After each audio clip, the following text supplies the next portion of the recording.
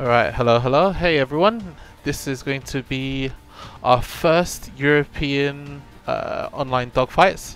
Preferably, I would have liked to seen this game be offline. But hey ho, we can't always have what we want, and especially with all the stuff going on internationally. It's a mess right now. So, yeah, we have to make do and do what we can. Hello everybody in chat. Don't worry, it's not going to be just me. I'm just making sure that everything in the background is all working okay.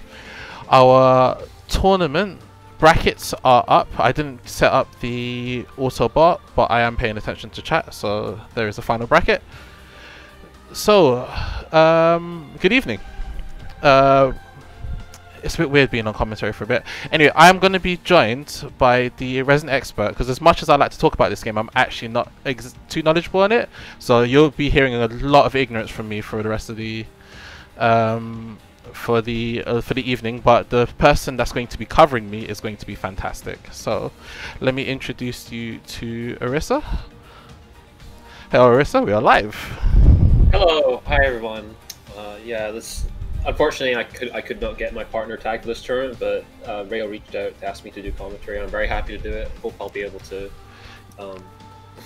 keep things interesting for people who are more knowledgeable about the series as well. Yeah, I've got a massive black hole in my knowledge of this game.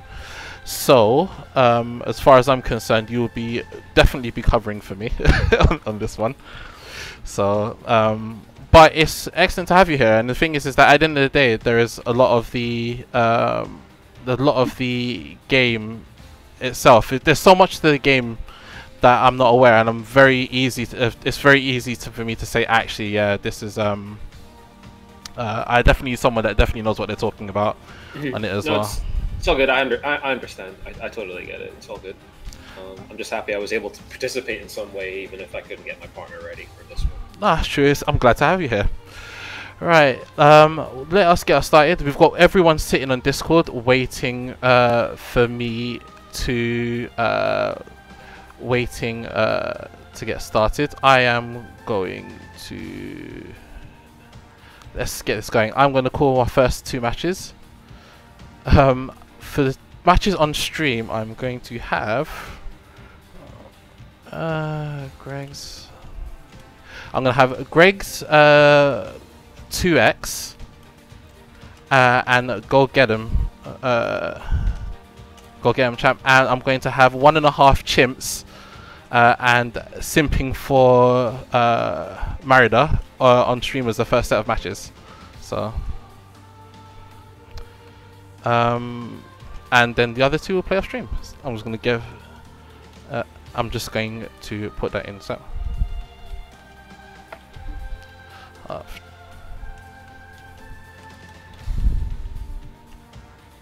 just for the record, the stage is currently on random. So yeah, I definitely need to do that. Sorry, just so we don't accidentally start a match in the wrong stage. All right.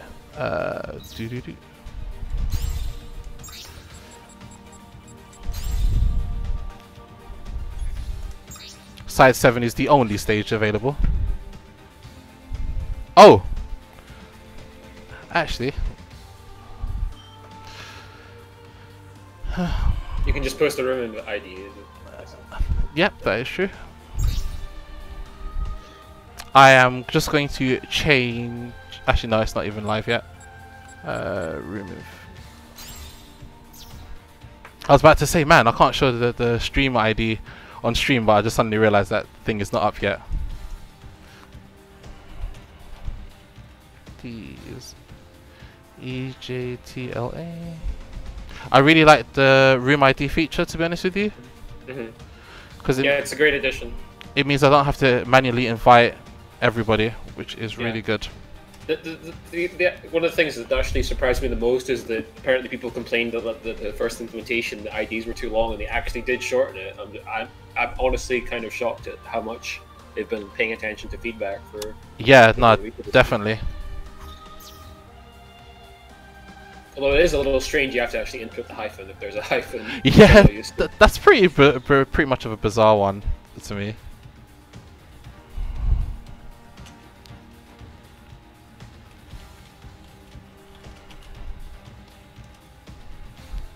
Alright, let me get my players list and let me change this scene. So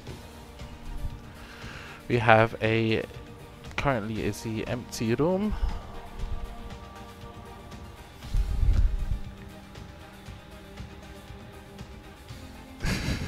Yeah, the team names are actually pretty wild. Mm-hmm. Okay, so we're gonna.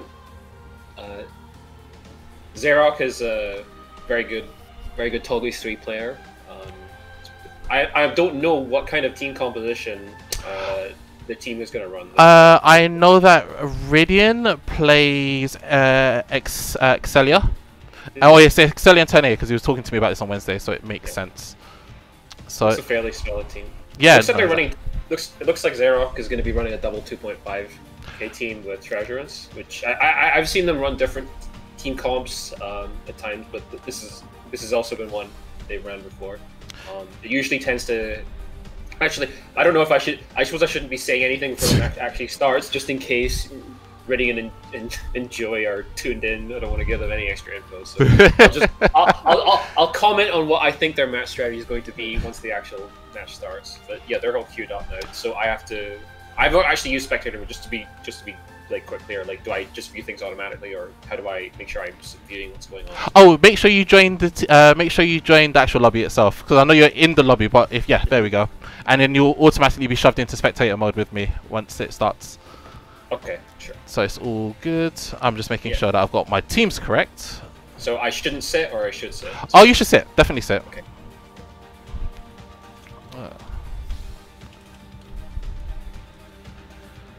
Alright, let me see if my overlay can handle punctuation.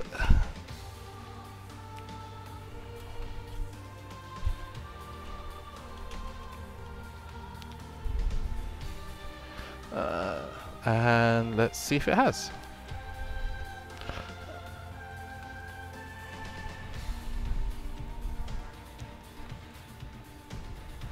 Yes, it did. Awesome. Alright, cool. Let me get the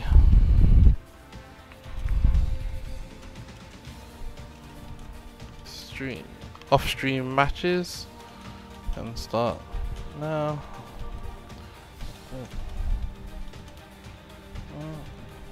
We'll be starting in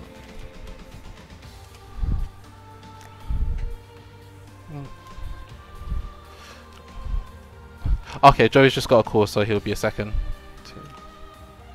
That's 2 for everything but winners, losers, and grand finals.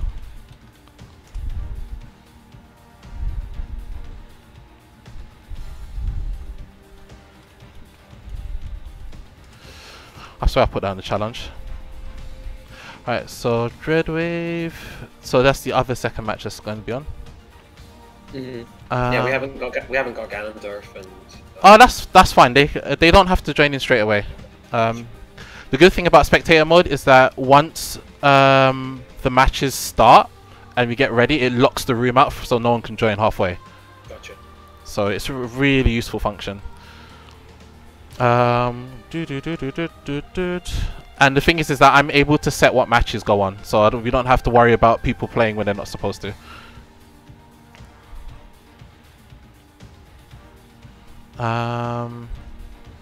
Alright, let me just adjust my stream chat real quick. My challenge is way too big. Alright, we're just waiting for... We are just waiting for... Joey? Yeah, Joey to get his call, and then we'll be ready to go. So the format, it'll be first to two. And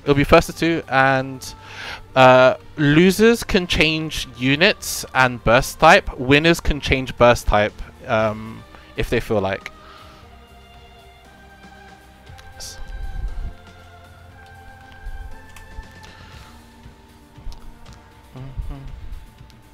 But yeah, I just want to thank everyone for tuning in. It's this is the first online Gundam tournament that we've actually ever done. We've actually been capable of doing that anyone could actually watch. So So there's a lot of experimental stuff. So please excuse us if it takes a bit of time to get some stuff going. Yeah, But the offline matches have one of the offline matches have just started. So yeah, for sure. Like shoutouts to Danger Time somehow managing to run a tournament for this game before all these features were added. yeah. Kind of amazing, actually. They actually took advantage of that, the PlayStation 4's OS settings being able to stream another person's console is just mad. That's and the thing is that means that everyone that competes have to have a good internet as well. It's pretty wild. Just need to wait for Joey's phone call. No. Of all times, like. Yeah. Yeah. Alright, let me check to see if everyone's. Remember list. Cool. Yeah. So there's. Yeah, we have 10 people in here. That makes sense. So, if no one else is going to be spectating, then I will close the room off. Actually. Huh. Did it? Cool. Interesting. It just added everybody in. Nice.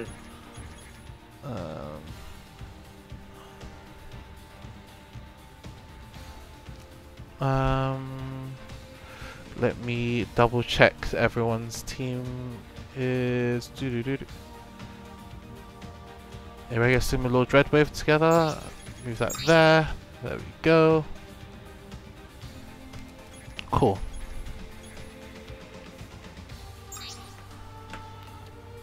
But yeah, they went all out with this spectator mode and how this room works. So yeah, I just someone in chat saying, "Where's the Reddit thread complaining tourneys are being wired only?" Well, oh dear. I mean, if you want to run a wireless allowing tournament, you're free to run that yourself. That is pretty grim. Playing this game on wireless is actually pretty grim.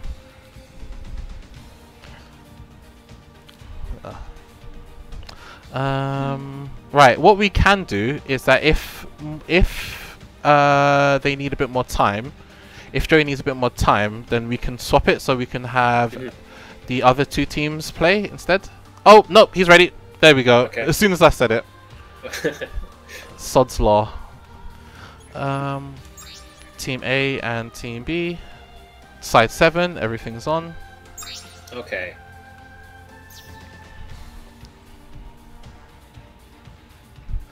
Nah, it's fine. Yeah, so we have... I've not actually done this before, so this is like slightly new for me, so forgive me if I have to answer a question or anything. Just starting battle shortly. Yeah, so basically what I've done is that when the match starts, it sends them to character select first. Gotcha. Okay. So let's see. Okay, so we got... Sorry, I'll actually do some things now, sorry. So we have turn A and Excelia, which is a normal 3,000, 2,500 kind of cost comp. And we have the double 2,500 cost comp from Xerox and Treasurance. Now, the main reason that this tends to get... I think Xerox tends to run this kind of composition is because he really likes... like getting the most out of Toggy's 3's shooting burst. Like, probably one of the most powerful shooting bursts in the game. This suit does have other drawbacks because it's very technical and quite difficult to actually just play neutral. In fact, he probably loses neutral on average, but his bursts are so powerful that he can tend to, you know, make up the gap, if not more. So, anyway, right now we've already had Treasurance like isolate Excelia, it looks like. Yeah, I see. If he really put some pressure on Radiant to make it... Really nice Garrett by Radiant. Even though he hit his partner, he got both people. It's a lot of damage. Okay, here's the first burst. Oh, and wait, wow! Great. Joy countered it. Like that Xerox is very good at bursting, so I'm surprised to see that. Like, yeah, he didn't even get to activate his burst, did he? Because I didn't see the activation go off. No. He did use it. He just died in it. He didn't get any burst. Yeah, he was out of burst. That's unfortunate. So this is pretty big advantage right now for Joey and Radiant. I don't remember their team name. I'm sorry. Go get him, champ. Go get him, champ. Team. Okay. flip burst? Is he just retreating with it? Okay, he's just retreating. He just wants to play slow. Not sure about that. I don't really agree with that choice, but like I think it puts him in a bit of a weird place because the thing is that even though Xerox has died, his teammate is relatively healthy, and then they've just taken down. Yeah, and they have to kill him twice. This is the other thing about running a 2,500 front. He can die twice without losing the game, unlike a 3,000. Yeah, they're diving really hard into Ridian now because if Ridian dies, there'll be an overcost and it'll be pretty easy to go for the kill. Okay, we got another flip. Can Ridian survive? This is they've sort of fallen back now, and he's really gone further behind now. I think. Oh, I just realized Ridian's using S-Burst. Interesting. Usually Yeah, that's weird. Huh? Was that an accident? I don't know. Well, he just died in burst, so he's not going to get another burst. So this is do or die moment, basically. Although, oh, he's dead! Yeah, he got cut. Yeah. Oh, that's unfortunate. Yeah, you take your eyes off Gold Frame for 1 second, and then she'll just Mirage Colloid in there. Yeah. So that was cool. That was pretty good though. Like the counter on the first burst, but Ridian unfortunately just got caught out a little bit, and and if you die in burst, you don't get any when you come back, and that means there was no way he was going to be able to get away from anybody, really. Yeah, it was. Well, that was for a first match. That was hella exciting. It's hard to keep up with the action, actually. Yeah, I imagine. Oh, actually, hold on a minute. I could just do it again.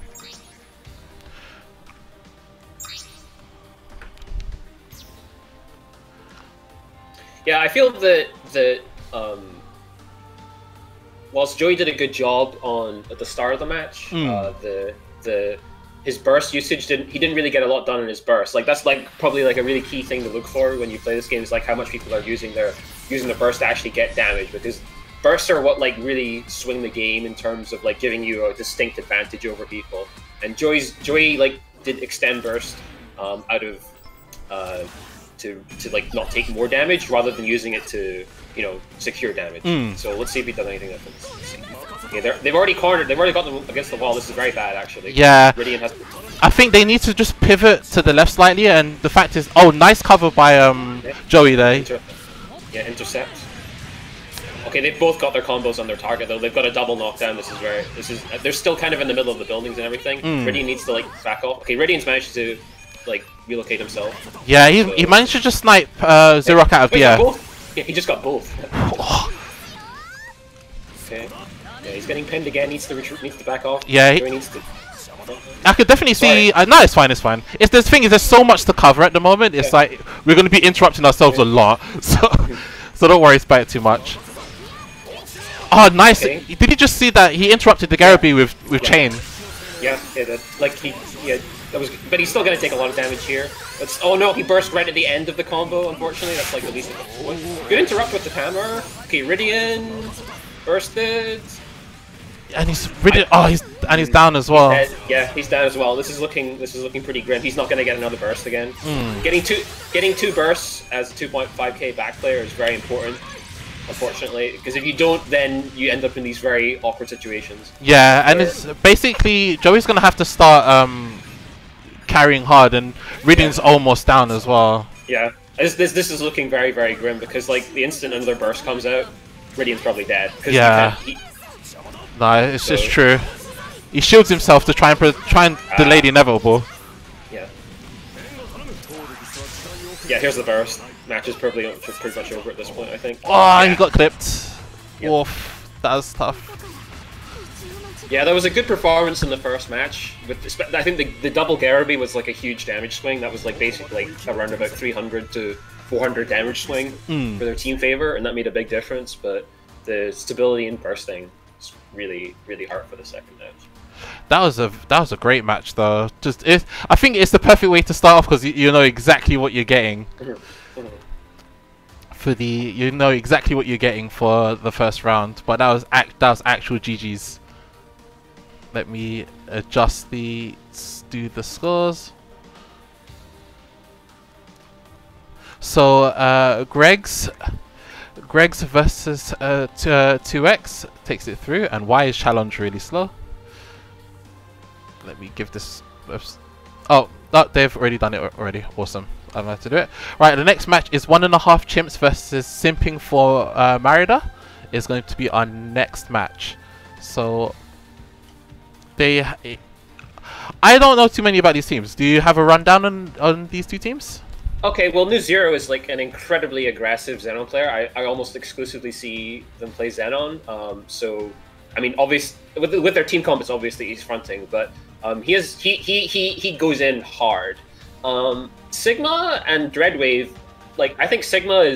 I usually see him play front, so I'm interested to see the Dreadwave's playing Destiny. So he'll be fronting. Sigma actually being a former Revolution winner, actually. Oh really? Yeah. Like, on what game? Gundam Versus. Oh, I see. Cool. So he won. He was teamed with Saboteur at the time to win. So. I see. Gotcha.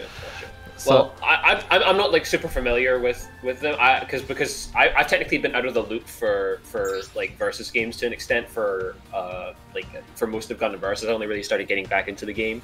The series, no, my bad. I got no. Sigma's team came second. My bad. Okay. Okay. It was a very long time ago, and there's been so many revos since then. I'm sorry.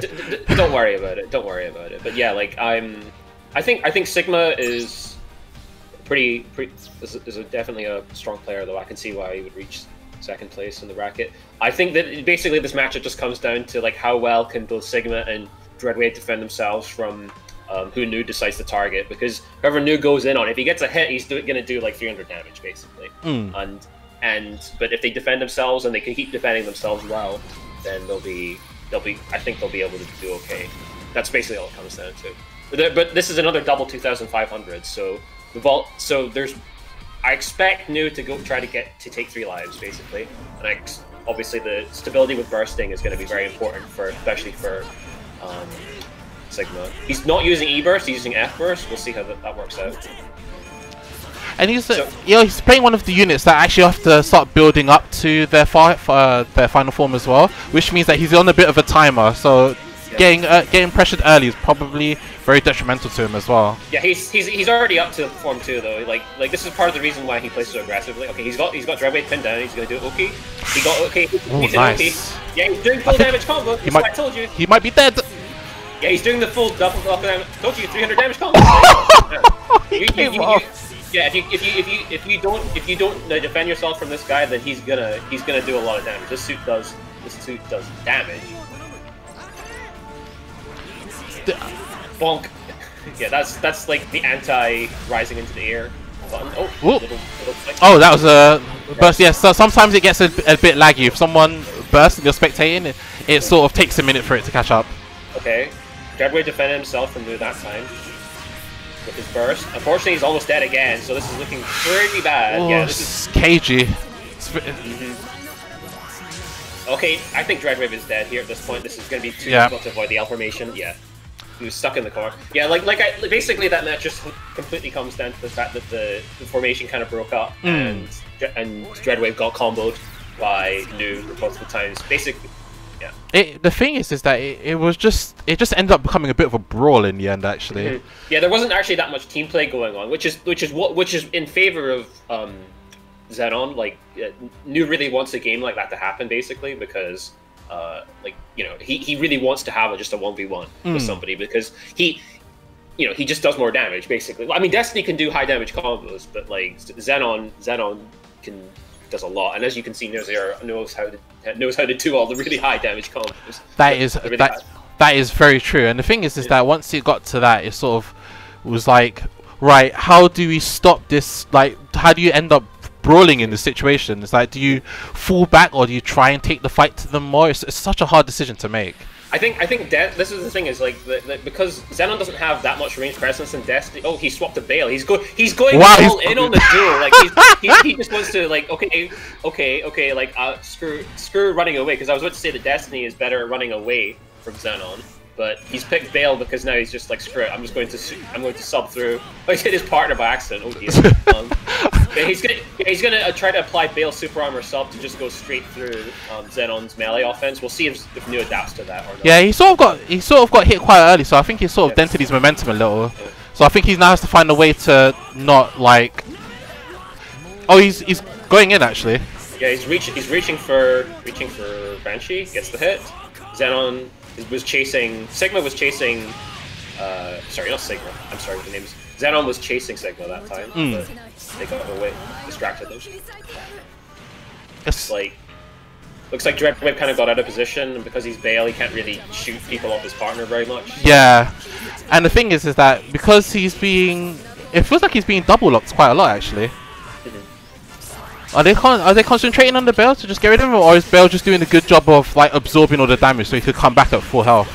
I think that's generally like I would say that like Bale is getting double locked a lot, but they are trying to push to get Sigma into bad position. Sigma's also, I realized, just pick E-burst to stabilize the game a bit more, which is just good. Like he just used it to get out of a combo there. Unfortunately, oh, he's just barely alive at 7 HP. Oh, do you know what? Can he make this work? This is still winnable because I believe that Sigma is gonna get a second E-burst, which will mean that he's not like liable to die immediately. Unfortunately, he gets tagged by Banshee Boomerangs, so now Bale just got comboed again by Zero. So this is looking pretty bad. I think this might. No, there's too much HP to go through on the enemy team. I think at this point, like basically Nu has to die, then Cargo has to die like immediately. Yeah, I think so as well. Oh, Bale's out of burst, but both the enemy bursts are being used up. Here's Sigma's last burst. Okay, they got one kill. Maybe This is possible. It's possible now, but like the burst, because like Nu's not gonna get another. Okay. Well, it was looking good. it was possible because Nu wasn't going to get one more burst as Xenon. I believe he either died in burst. I just tapped him. It didn't look like he had burst. So if they could win the neutral, they could have won there. But Banshee Boomerangs came out and sealed the deal.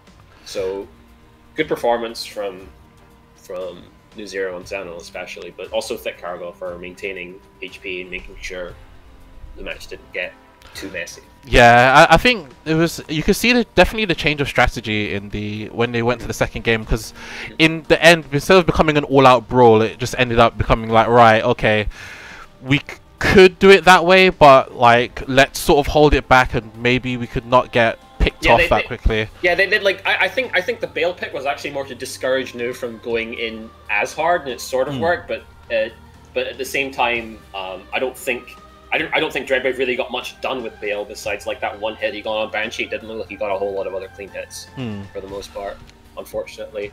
Like getting hits with Bale takes time against like any people who are better, who are like I mean, obviously. When you're getting started at the game, Bale's one of the like best suits to like just win exchanges with. But a lot of suits can kind of just like run away from him because he doesn't really he only has shots that dissipate kind of quickly. You know what I mean? Like he doesn't have proper range tools. So if you just run away from him, it can be difficult for him to actually have presence in a game. So it often takes a while of him like closing in to actually get hits. Yeah, and the thing is that you can see that at that point it was sort of imperative, sort of when the pressure was on at that point. I think they did well to sort of keep it up, and I think towards the end of that game it was you could see that it was a little bit rough once Nu went down, because they were like, oh man, all right, if Thick can't really play solid or makes a mistake, they can easily lose this game. But they clutched it out anyway. So yeah. Banshee ranks are very powerful in clutch situations.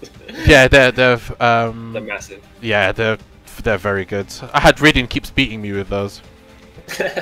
Yeah, Banshee is kind of like a suit that hasn't really changed much over the years, but she's always had like all the tools necessary to shine, really. Because when she's in NTD mode, the suit really doesn't have any other weaknesses other than the fact that you can't be in NTD mode all the time unless you're at low life. So if you make a mistake at low life, you lose it. But that's about it, really.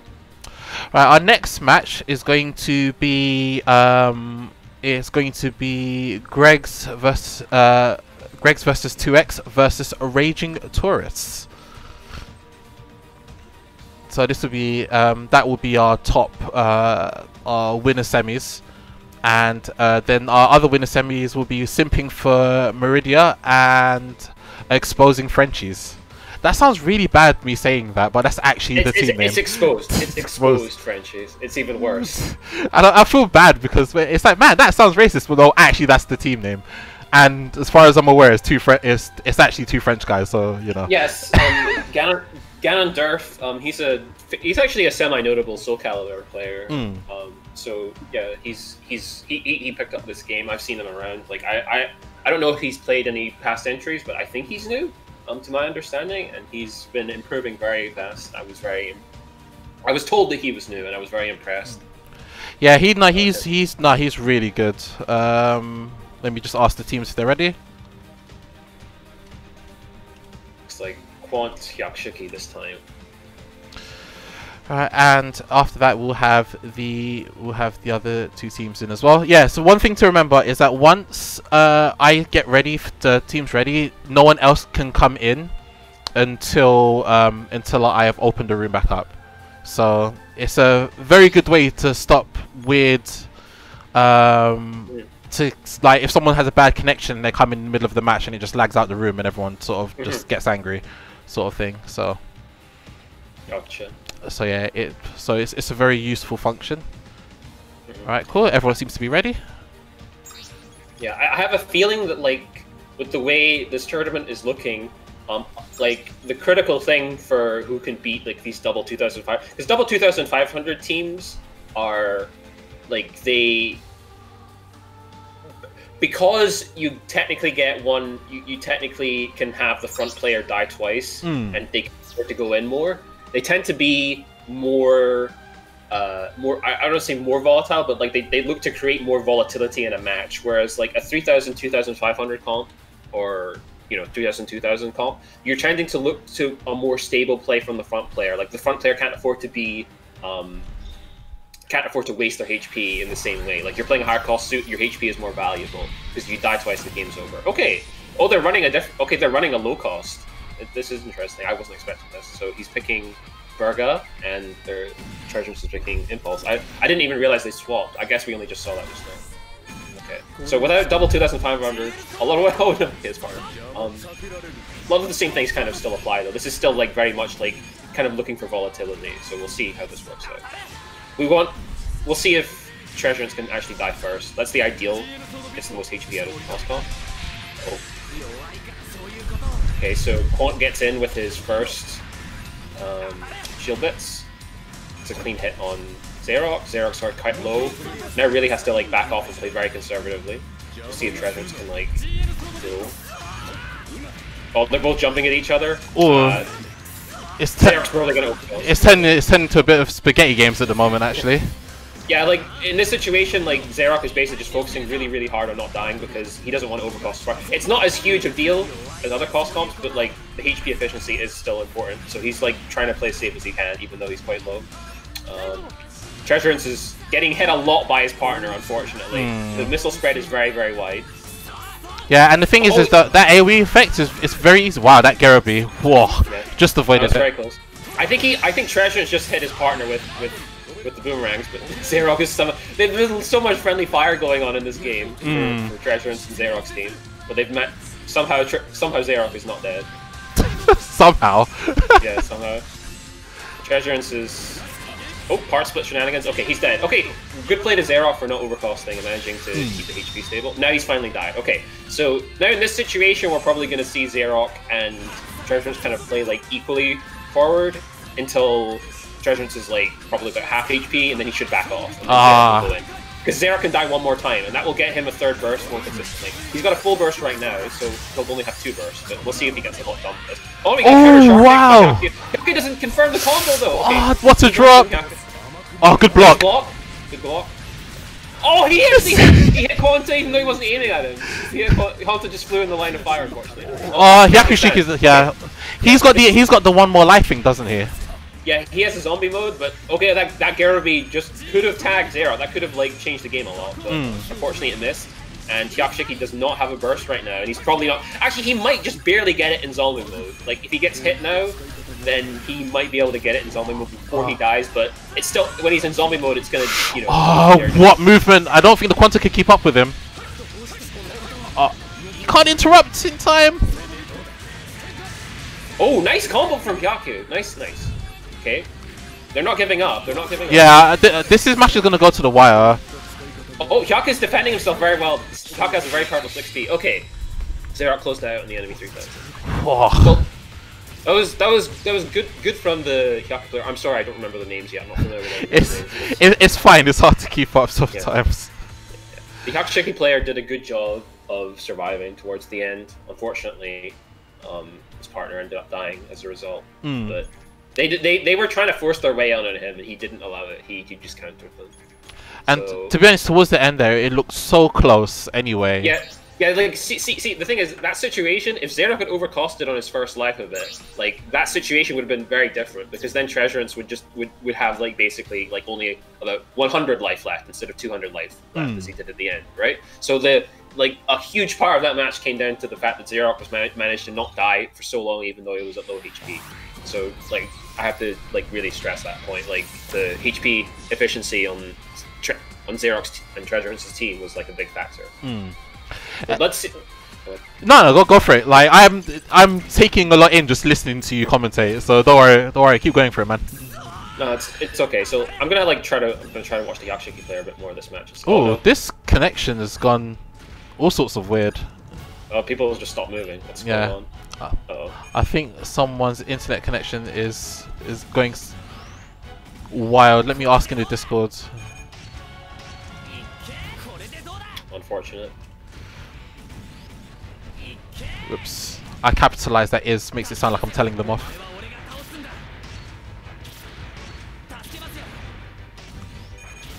It's Zero Ball with spikes, wait, what?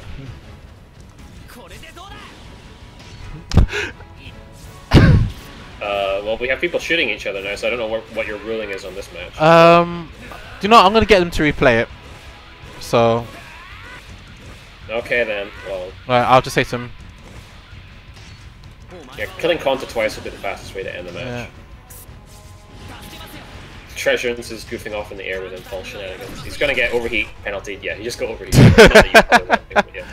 If you spend too long in the air in this game when overheat, then you get called back to the ground. But if you want to restart, then the fastest way is just to tell him to kill Quan twice and then start the game again. Yeah.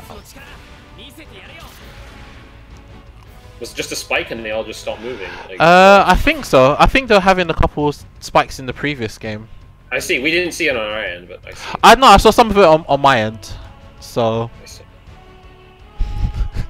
Someone in the chat's like French Wi-Fi feels bad, man, and I'm just like. Nobody's on Wi-Fi. we have the thing telling us who's on Wi-Fi. Like this is the best part about the Wi-Fi indicator is that no, I'm dead. You don't have to people can't just accuse you of being on Wi-Fi because your connection dips slightly. Oh, there was another spike. Yeah. The thing is that it's just fine. Just get them to kill each other quickly so that they can go back to lobby. Yeah. So yeah, that was weird. I saw some of the spikes at the start myself, and I was wondering what that was. So. Oh, by the way, I've not been watching the stream, but have you been using the full view thing maybe sometimes if you're having trouble? I was probably gonna mess around with it a little bit actually. Yeah. It's pretty good. If you're not sure who to look at, then it's probably best to do the overall. I do notice is that once you have all 4 people in it, the frame rate drops to 30. Yeah. No. I don't. I mean I don't mean the 4 people at once. I mean the top-down view of the map. Oh, okay, yeah. Okay. Well, let's hope this one goes better. Yeah. So we'll see what's going around here. Net play tournament issues, unfortunately. Yeah. Because the thing is that it can't even be anyone's connection in particular, which makes it awkward. Yeah. It could just be some interference in the network somewhere else down the line, and you're like, well. Well, I mean, if anybody here is right, unfortunately, the routing from various parts of Europe to France is not very good, or vice versa, depending on how you look at it. I don't know. I think this game's a peer-to-peer connection as well, so I don't think it's even possibly server related. So it's just strange. Okay, cool. Oh, it's right restarting. Yeah, right. 455 is gonna just go leave and come back. Okay. But yeah, I suppose if I want to fill the air a bit more on the last match and analysis a bit, I'm honestly a little bit surprised. I've never actually seen Xerox use a 1500 comp, but I suppose if his partner really likes playing 2500, it makes sense. It has similar kinds of concepts to the 2500 comp in that you're because you're double low cost, but you technically have slightly more life going for you, and that helps to like more stably get potentially more bursts, because like whenever you're playing like a lower cost comp, generally bursts are like the big deciding factor, because like in a straight up 1v1, like a 3000 suit should just beat like other suits basically, like because they just have more boost, they have more tools and all that kind of stuff. So but it can be difficult to like make perfect use of that, like as a player, it can be difficult to like make sure that you're consistently winning, because you should technically consistently win a lot of these exchanges. So if you're running a 1500 cost unit, how many times do you expect it to actually die in that set? Okay, so with a 2500 partner, you try to let your 2500 die first, then you die, and then both of you kind of like maintain HP together, and then you will die one more time. So you would die twice as a 1500. You can die twice because you have just a sliver of HP left over, and that's usually enough to get you a half burst. It might get your partner a half burst as well. This is more easier to do with a 2000 cost, but then you obviously have a weaker partner. So like you get the 2000 1500 cost is more stable than the 2500 1500, but it's also like less power in it. That's it's pretty intuitive. Sense. Well, there you go, guys. An education to how composition works in Gundam. Actually, could write a PhD on that. Yeah, it's really just all about making sure that both of you, like no matter what the cost composition is, you kind of want both players to maintain the same amount of HP, and that by same amount you have to factor in their other lives basically. So, like for example, with Hyakushiki and Quanta, like Quanta basically has like double the HP Hyakushiki does, because Quanta has like 620 and he gets a full life when he respawns, but Hyaku won't get a full life. Ah, I see. See what I mean? So Hyaku should only really go in after Quanta's died at least once, because then their HP is close to equal. Okay, well we have Quanta. Yeah, no, I was about to say that makes sense. So carry on. No. Okay, just have Quanta diving in, getting a couple of early hits. Yeah, Quanta, he's sort of. I feel like Quanta's one of those units where he's happy to brawl for the most part. For sure. But Treasurance is staying inside Sword Pack, and Sword Pack has pretty good melee and boomerang, so it's not actually that favorable for Quanta to get too close. Like Quanta has reasonably powerful shooting. Oh, nice combo from Hyaku on. Oh, it's spiking again. It's definitely spiking. I'm seeing it now. Okay. Oh, it looks like Xerox got denied his burst. Yeah, he bursted too late, so now he died in burst, and he's not getting out. So he might actually only get, he might not get 3 half bursts, which is a pretty bad thing for this cost composition. You're really looking to get at least 3 bursts on at least one player, either either the high cost suit or the low cost suit. So we'll have to see how this goes. Okay, Xerox going in. He's gonna. I think Xerox pushing in a little bit hard because Treasure still has lots of HP left, so he needs to back out a bit. Looks like he's disengaging. Yeah, there's always a small spike when the burst is activated, because the game is sort of trying to send to everyone, oh actually there's a burst activation going on. But the thing is that us as spectators, sometimes we don't see bursts if someone activates. Gotcha. Well, Xerox very low, and like they know that, and they're gonna be trying to push in on him. But he's got a full burst, so if he gets hit once, he's still gonna be okay. Okay, now he can't afford to take like any extra hits. He's probably gonna have to burst. Oh, everybody's bursting! It's the classic versus classic. Everybody's bursting. Oh, okay. The Quanta manages to get the kill on Treasures with his burst instead. Xerox was too focused on defending himself, but couldn't interrupt that. You see that a lot in like Japanese arcade play. You like see one person activate, and like everybody activates, and like.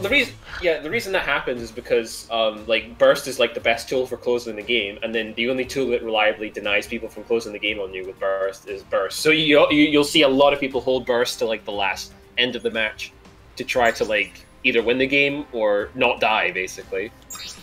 I think it makes sense as well, and because some characters unlock so many tools after burst as well, it's kind of like, right, my best defensive option here is to activate and to possibly wait out their burst, and usually given that situation, what you can do is like, right, if I use my burst to get out of... Oh, he's changed back to Torgi's 3. Yeah, I think I'm gonna be honest. I'm not sure why they were running this in the first. They weren't running this in the first place because it didn't really look like they were getting a whole lot done with that. But I guess I shouldn't. Like, I'm not trying to criticize. I'm sorry if I sound critical. But yeah, I think Xerox Tolgi's 3 is very good. So we'll see how this works out for them. But yeah, no. As I was saying before, is that a lot of people, whenever bursts are sort of when your burst is active and you use it to basically just get away from your opponent, sometimes by them extending their burst, you usually have some left over towards the end to usually punish. Yeah, you bursted second as well. That's basically what you mean. Exactly. Yeah. Okay, Treasurance has taken a lot of damage, but Tolgi's hasn't taken much, so this is okay. Hyakushiki is doing a really good job of like cutting and intercepting her partner. Treasurance is getting the intercepts when Konda tries to dive though, so he misses his Garabi. That's going to be huge. It's okay. It's okay. He's like he's doing fine. He's not taking any damage. Like HP is more important than like almost anything else in terms of resources in this game. So it's not. They're doing fine. Like, let's see if Konda can. Oh no, Konda. Okay, Konda gets a hit. Treasurance does a good burst, so he doesn't die. Yeah, because the thing is, can you actually? Oh wow, the Garabi does hit him. Can you? Okay. Can you actually interrupt Quanta when he does that attack? Because is that his best attack? Quanta just has a... Quanta does quantize during his burst attack, which means you can't interrupt him. Okay, nice counter melee combo from Zero. Now he's at half HP. He's got a burst. We'll see. I think they might want to kill Hyaku before they pop the burst, though. They're in a very good spot. If they can kill Hyakushiki before he has to pop burst... Okay, he's popping burst just to kill him. It's fine. Yeah, just... That makes sense, yeah.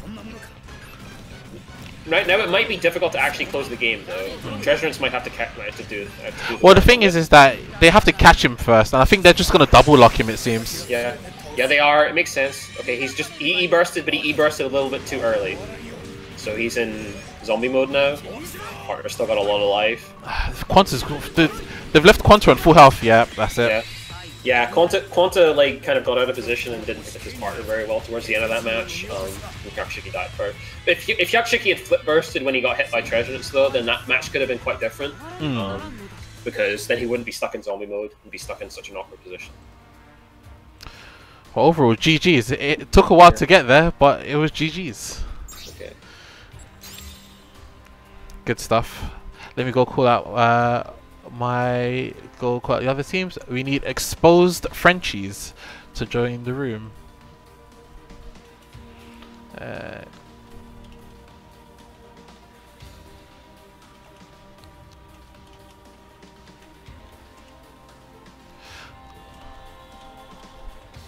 Search by ID.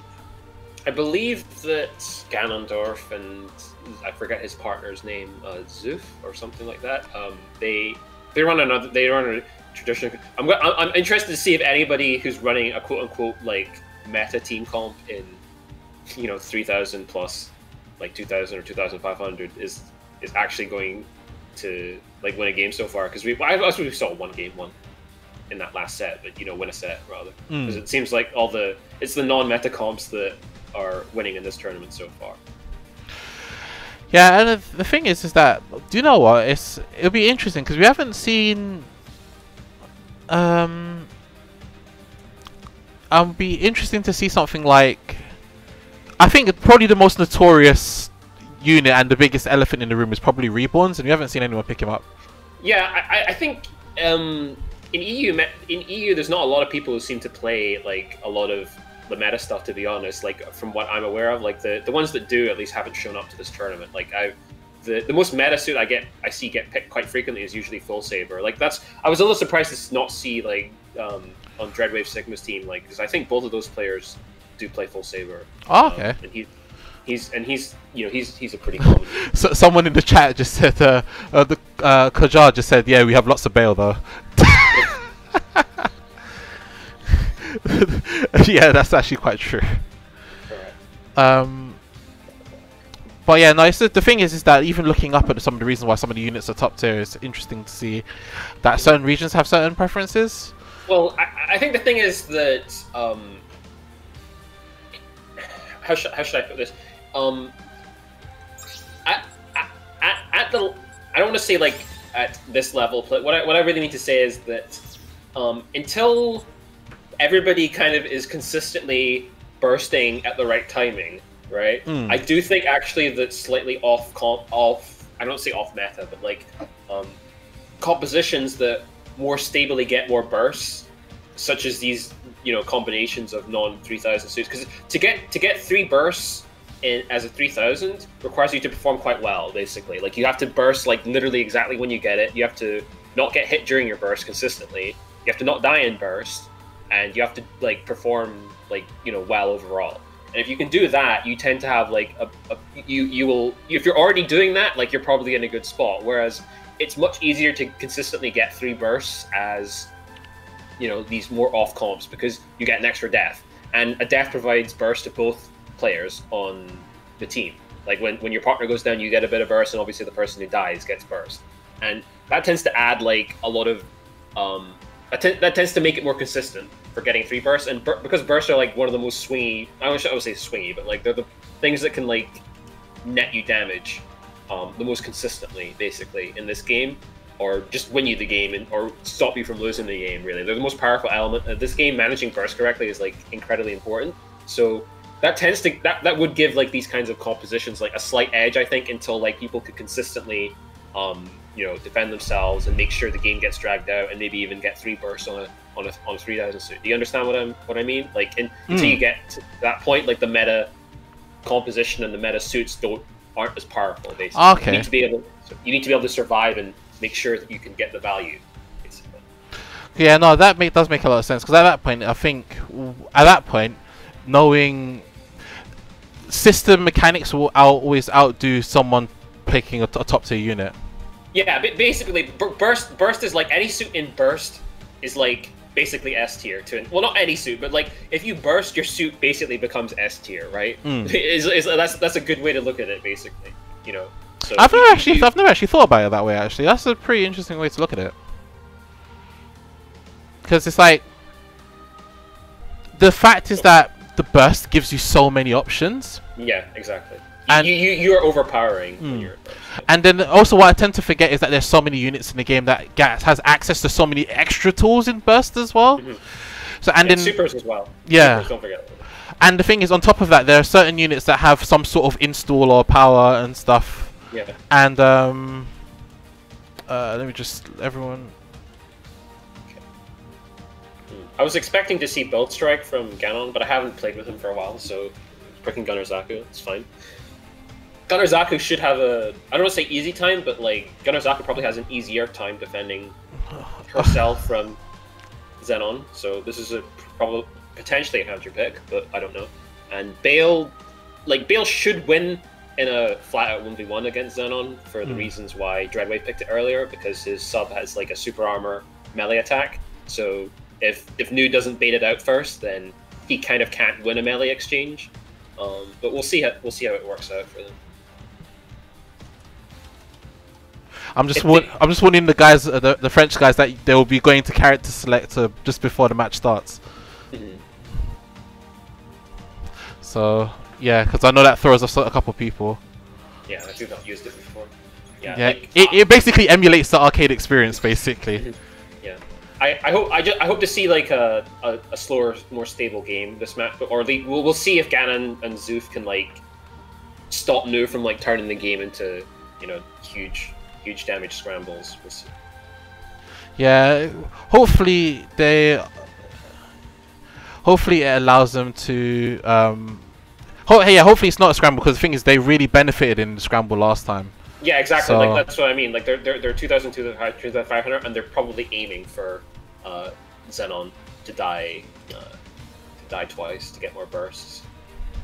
So to deal with that effectively, they need to be stable and keep their HP high, because you're probably gonna get hit when the opponent bursts. You get what I mean? Like the more bursts that you expect your opponent to have, the more you have to conserve your HP, and the more you really can't afford to take damage in the neutral. And the thing is, because burst is such an important, dying with burst is probably single-handedly the worst thing in this game. Yeah, it basically is, especially as a backsuit, you kind of lost the game if you die in burst for the most part. Okay, let's See if Ganon can land up any Gyros. Ganazaku, very long range, kind of wants to just throw long range. Oh, diving straight in. Okay, good cut from Banshee. I prefer calling them by the suit names. No, that's fine. I think calling them by the suit names makes a lot more sense because I know them a lot more by the suit names than the individual player. Yeah, exactly. I'm gonna stick to that. Okay, getting kind of stuck on the building there, unfortunately. Okay, he steps out of the way of that. Looks like Bale is crushing this 1v1 against Nero. Yeah, I noticed what he did is that he did a quick camera swap just in the middle of his combo, just to check to see if his teammate's okay, if he needed to swap targets real quick. That's good. Okay, Zoof's in level 3 now, though, so there's a... Oh, here's his burst, okay. Wow, he almost... That was a good interception, but the thing is, he activated that burst and he almost got nothing out of it. Oh no, but now he's gotten a lot of damage though. Like there, that's like he just did like 300 damage like instantly. Like that was looking really good because of the. Oh no! Oh, he's dead. But no, that was looking really good because Zoof like used Bale's sub like right at the right moment to deal with burst. Oh, Ganon's an overcost. Okay. I think if that play never happened, we'll be looking at a different match right now. Oh yeah, for sure. But like they got the one hit, but like he still had burst. Like you have to get out of there. But looks like he was able to get another hit. And now we have a burst from Banshee. Ganon's down. Can Ganon make something more of it? Or Bale did a full. Ganon still hasn't burst. Ganon really probably needs to think about using burst. Yeah, I think he's trying to save it. No, there we go. There we go. Yeah, okay, we got. Wow. We have a kill on Banshee. This... Xenon has a burst though, so this is like basically if they don't close the game on Banshee very quickly, then Xenon's probably going to win the game. Yeah, Xenon's going in with burst. Helmbreaker misses, doesn't matter. Oh my goodness! The counterplay! Oh no! This is so dangerous. I don't know what's. Oh no! Okay, That's unlucky. Yeah. Okay. So yeah, Bale overheated himself during that comp. I think that was actually quite unfortunate that Ganon shot Xenon out of Bale's combo because Bale looked like he was going for a like I'm not sure what to call this technically, but if you hit somebody with a grab type move when it would end the combo, your character will just fall straight to the ground very quickly. Basically, like it's kind of like a way to land quickly and smoothly. And I think that was the combo that Zoof was going for, and that would have made his landing much harder to punish. But Ganon shot Xenon out of the combo, and that meant there wasn't anything to hit with the final like grab attack. I Zoof see. had a very, very awkward landing as a result, and he got punished because of it. So I think that was like that was very unfortunate, but I think Ganon may have just accidentally killed his partner there by shooting Xenon. Okay. Well, the start of that match looked good, but yeah, I think that match was it just became a bit of an all-out brawl in some regards. But the thing is that I think if that when New burst and he immediately took damage from the Bale, if there was that interruption wasn't there, that match would have been very different. Yeah. And I think we could basically all of the aspects of that game, the second half of that game, all revolved around that. Okay, he tried to bait out. I saw New like trying to bait out the sub there, so he's definitely aware of what he needs to do with regards to this. So let's see if he baits it out again. Okay. If they're going for the brawl again. Oh, he's winning the 1v1. He just killed Bale. Okay, he's not even like below half-life. This is looking bad. It's definitely not looking good for Frenchies right now. Ooh, yeah, that is. Here comes a Xenon burst probably. I'm expecting a burst any second. Is he gonna hold it? I mean, I'm surprised if he. I mean, I guess he's kind of low. Okay, now he's not gonna burst because he's too low to do it. Yeah. Watch me prove wrong. Watch me prove wrong. Oh. Okay, now, he doesn't do it. He doesn't do it when he can take one extra hit, and then he does it and dies in burst. Okay, so I'm sorry. I'm sorry for like making commentator's curse. Yeah, I'm sorry. Yeah. Let's see. Well, Banshee's very low right now, but Ganon hasn't bursted yet, and he's got enough health to not die. But Bale 300 HP. Okay, Bale's really low. He burst to get out. Oh, nice. Oh no! The shot by his partner. No. That could have been so much damage. That could have been so much damage. Oh, Ganon needs to like check his trigger finger when playing. Did that connect? That just hit like that just killed his partner. That just killed his partner in the air by accident. I think he accidentally killed his partner. He hit all three people. He hit all three people with the giants. Oh my god! I just realized what happened right at the end. Oh my no, what on earth is going on? I need to watch. I hope. I get replays of this. I need to like record that replay. That was actually crazy.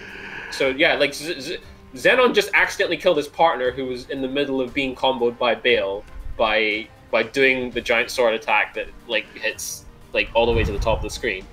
And he hit all 3 people at once because he wasn't trying to do that. He was just trying to hit Gunner. Oh my goodness. Oh man, that is a team kill. That is a team kill KO actually.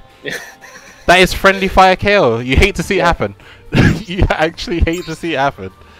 That was crazy. Okay. Looks like Bale did it. I lost track of what was going on. Unfortunately, I'm not like super versed in spectating it. But it looks like Bale was able to. So Bale was in the middle of a combo, and Ganon the Zaku Gunner was standing under them.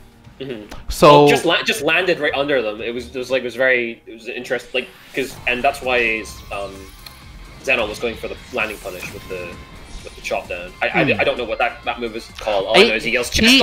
during it. The thing is that when he did that attack, he was looking up, so he was aiming to interrupt the Bale, but he hit his teammate instead. Oh, okay, I see. Okay. But either way, that was really good performance from the Bale in terms of because that game looked pretty dire, and then Gano kind of neutered hurt his partner's burst prospects. But he did manage to get a lot of damage on the Banshee and NTD, which is good. Okay.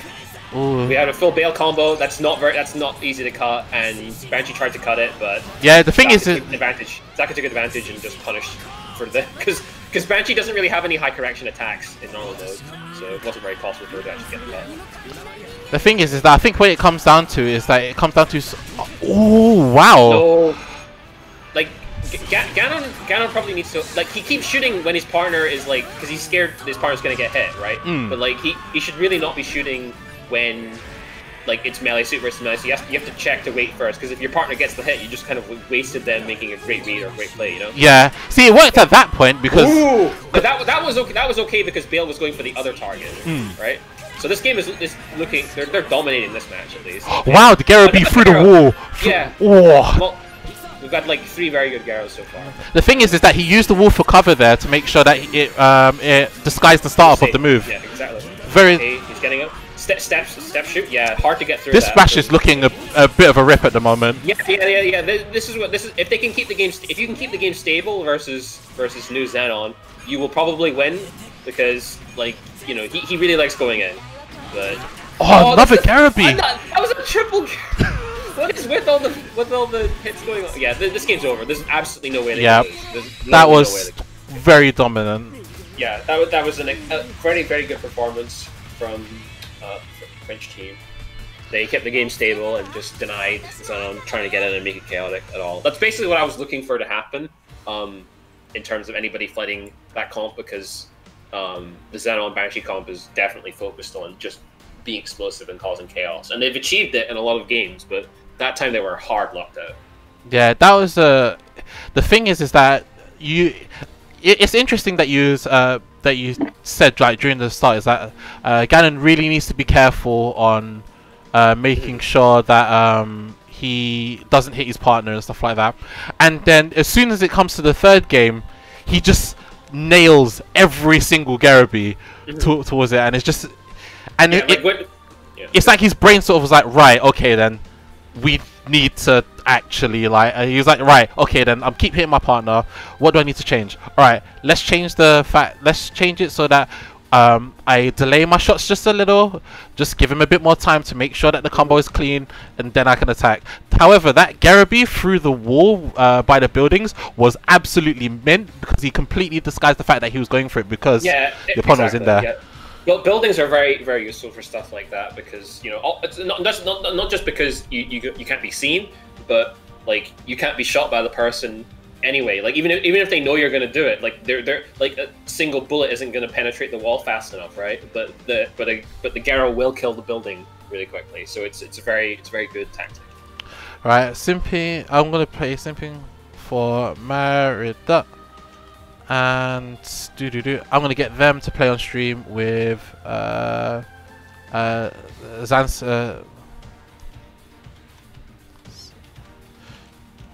Play on stream.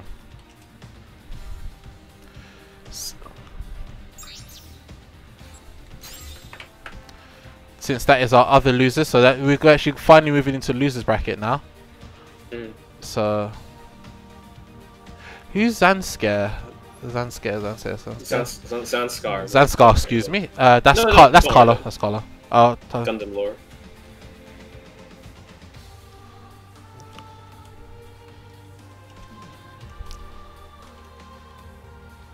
Oh, I do apologize. I forgot to retweet your announcement of going live. I did share the link before. no, it's fine. It's fine. Don't worry about it.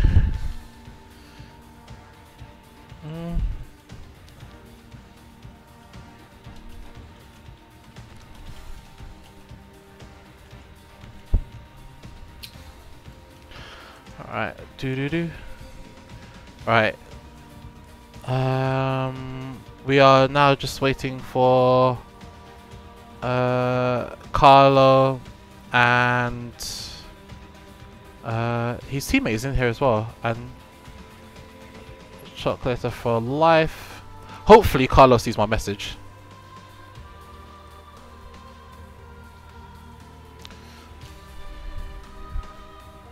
I think someone says they'll be right back.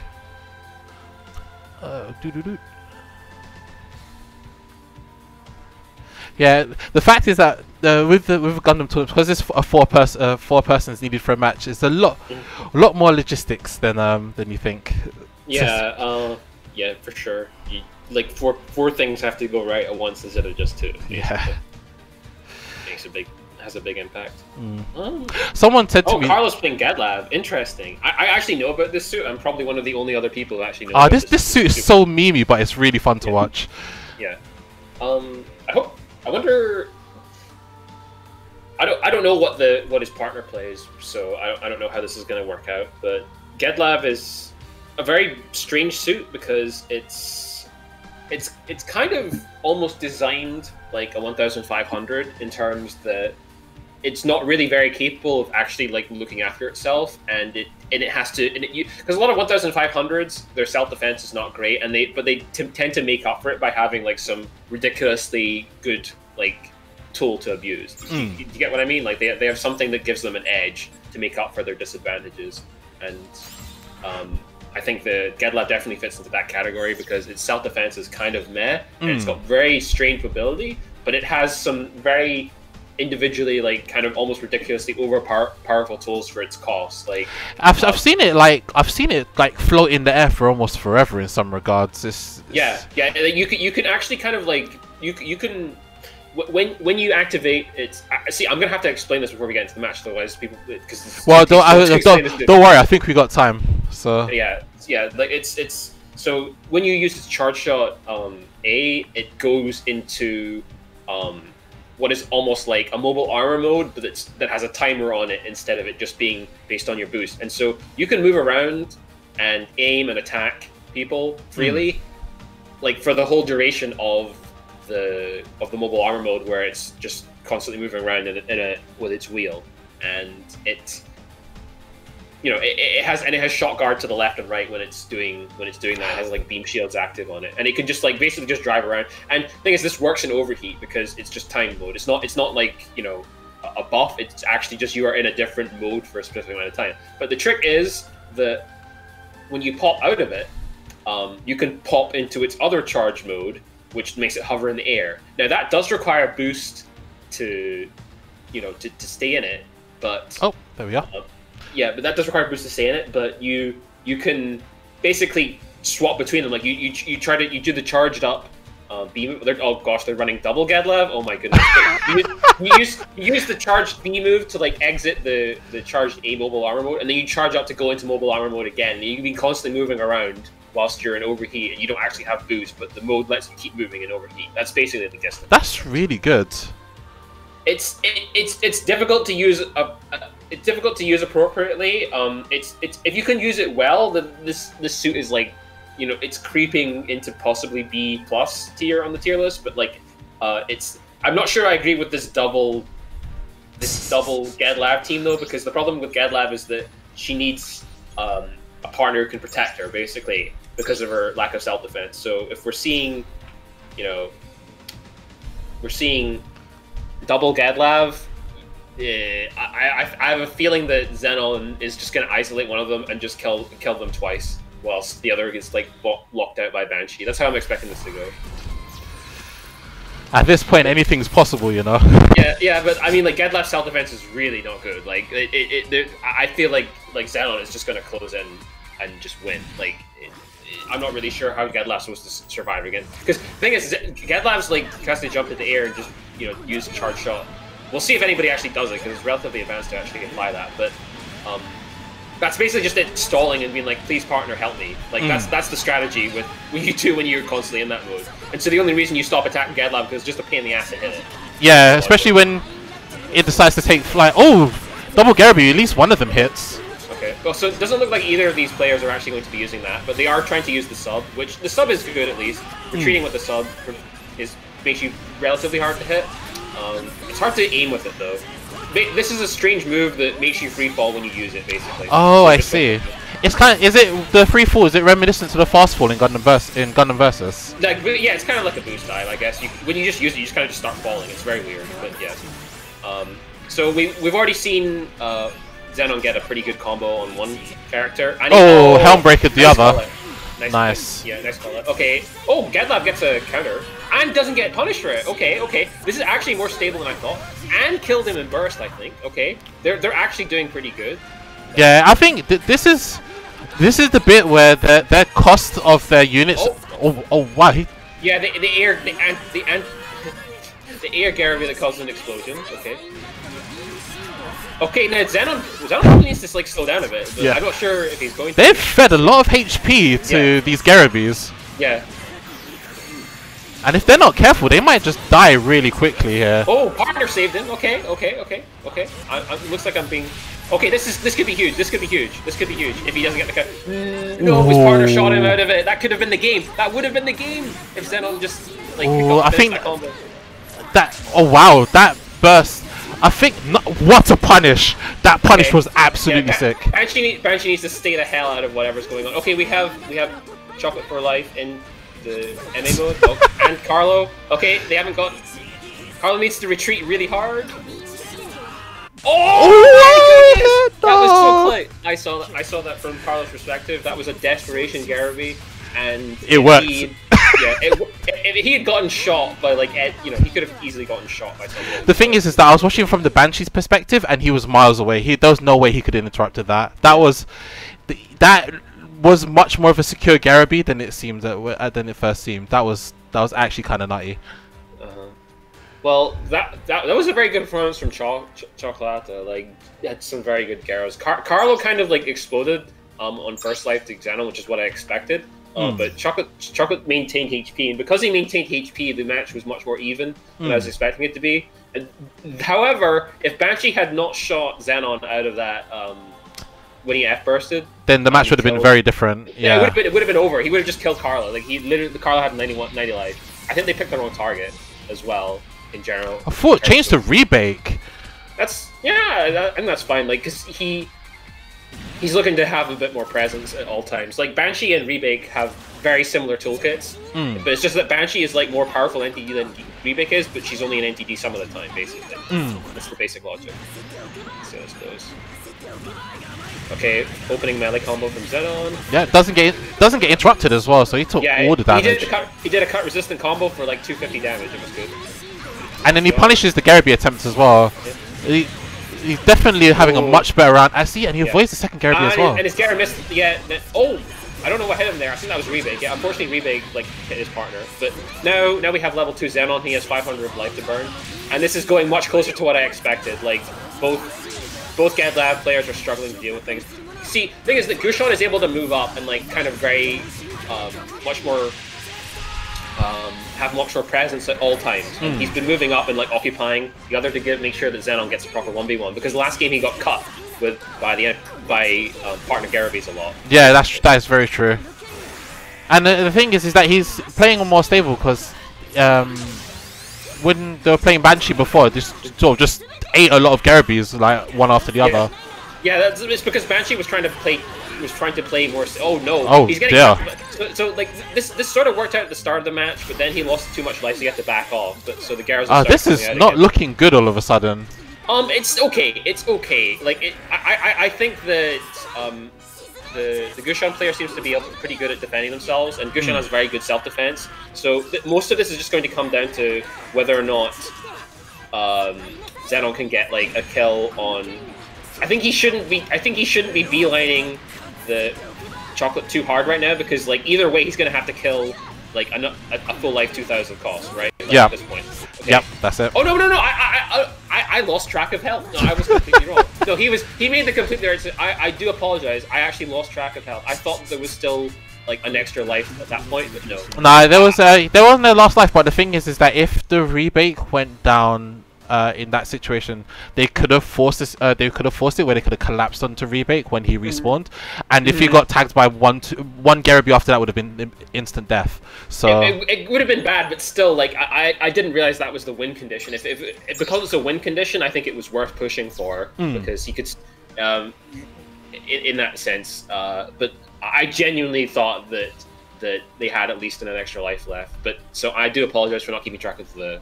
That happens. Like when you've got to keep track of 4 different units as well as the health, the overall cost of a team, it becomes a bit of a hot scramble. Yeah. Please excuse the pun. Yeah, like this is also why in a lot of tournaments they kind of just stick to watching one perspective in Japan, because it's much easier to keep an idea of what's going on in the game if you just watch one person. Because when you're jumping around perspective, you can lose track. Okay, so yeah, I think that worked out pretty well for the Gushon pick, just because it enabled Xenon to get 1v1s much more consistently. So let's see if they kind of repeat the strategy. They've got them cornered. Pushing him with the shotgun. Yeah, and he goes for a melee combo, and he was completely unpunished because Gushon was hitting the partner at the time. Yeah, yeah, they've caught on to their strategy now, and they're starting to take advantage of it. Yeah, the early game it worked out because the first game it kind of worked out. They were just basically carrying. Well, that was a super clean kill. That might be death. But no, he saved him from. Okay, we got an effort. That was. Didn't confirm though. Getting Garo punished. That. Oh, okay. No, I got the wrong. Perspective. Sorry, I was. Yeah, because they're both the same unit, so I got confused. I was like, he just burst, but he just died. Wait, what? Yeah, it's okay. It's okay. Don't worry. Oh, he did a slightly suboptimal combo. Didn't kill. It's fine. So they're basically gonna win it. Yeah. Yeah. Like. Yeah, the third game was exactly what I expected from the set overall, and the adjustment from the Gushon player was like pretty much exactly on point. Like being able to have much more presence immediately instead of just waiting for NTD, ended up securing things for his partner to just dominate as a result. Yeah, so very good adjustment from Kawara. Yeah, the rebake trace there was definitely important, just because the thing is that he could apply that pressure from further away, so he didn't get caught by like Garabys from like trying to save his partner, which is basically the reason why they lost the first game in the first place. He was like, right, he's getting Garaby, my teammate's getting hit, right, I need to do something about it. Then he ends up getting Garaby, then they both get Garaby together, and then all of a sudden we've lost one 2500 unit, another one's on 70 health. He's like, right, I need to play more conservative. All of a sudden gets hit and has no life. Yeah, so at that point it gets rough. So, oof. Anyway, it is all good because we are now moving on. We are down to our top 4. So, and this will be a very, very interesting top 4. We have Greg's versus 2X, and Exposed Frenchies in winners. And we have Simping for Marida and 1.5 Chimps in losers. So what we're going to do, we're going to play winners finals first. Let me just call the guys in Discord. Frenchies. Yeah. Frenchies. This is probably the highest level match, I think. Well, I don't want to say the highest level match, but this is based on what happened before with Ganondorf's team. I think this will give the most potential for like a really drawn out game from basically. No, I agree. If especially if Ganon can hold the performance that he had in the last game of the last set he played, I think it's going to be a super competitive match. I think the thing is that a lot of what Tolgeese 3 is really good at is he gets close to people and then he just kind of like his super vernier is basically like a better boost dash. It's just faster and harder to hit him out of it and everything. And he will kind of just like fly up to you and super vernier around and spam his like high power beam rifle. Well, it's not beam rifle, it's like a beam cannon. It does even more damage than normal.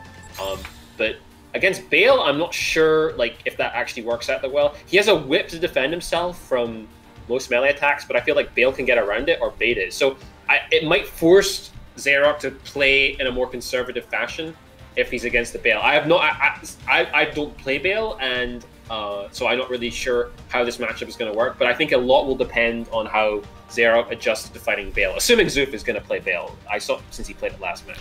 I think, yeah, Zoof played Bale. I think what did he play something else the first time round? I can't remember what it was. No, we only saw one game from him so far, or one match, one set from him so far. No, in that set he didn't play Bale first time round, and I'm trying to remember what he played. No, he did. It was Dreadwave who swapped to Bale. Okay, cool. Playing Destiny. So yeah, like I brain farted. It's fine. So I think if Ganon just like doesn't get got by Treasurance's doing the Mirage Colloid command dash. And I think that's fairly easy for Gunnerzaku to defend him. All she needs to do is just press main once, and it will head her out of it.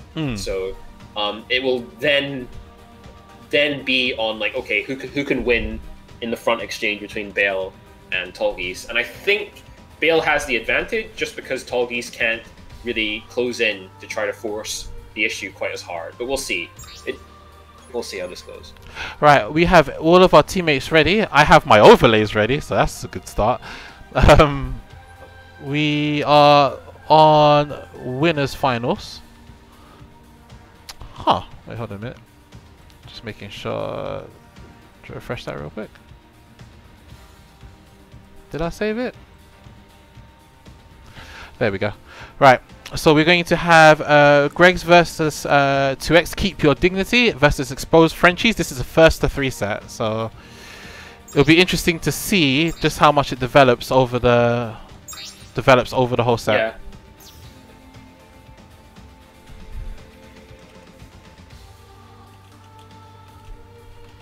Yeah, like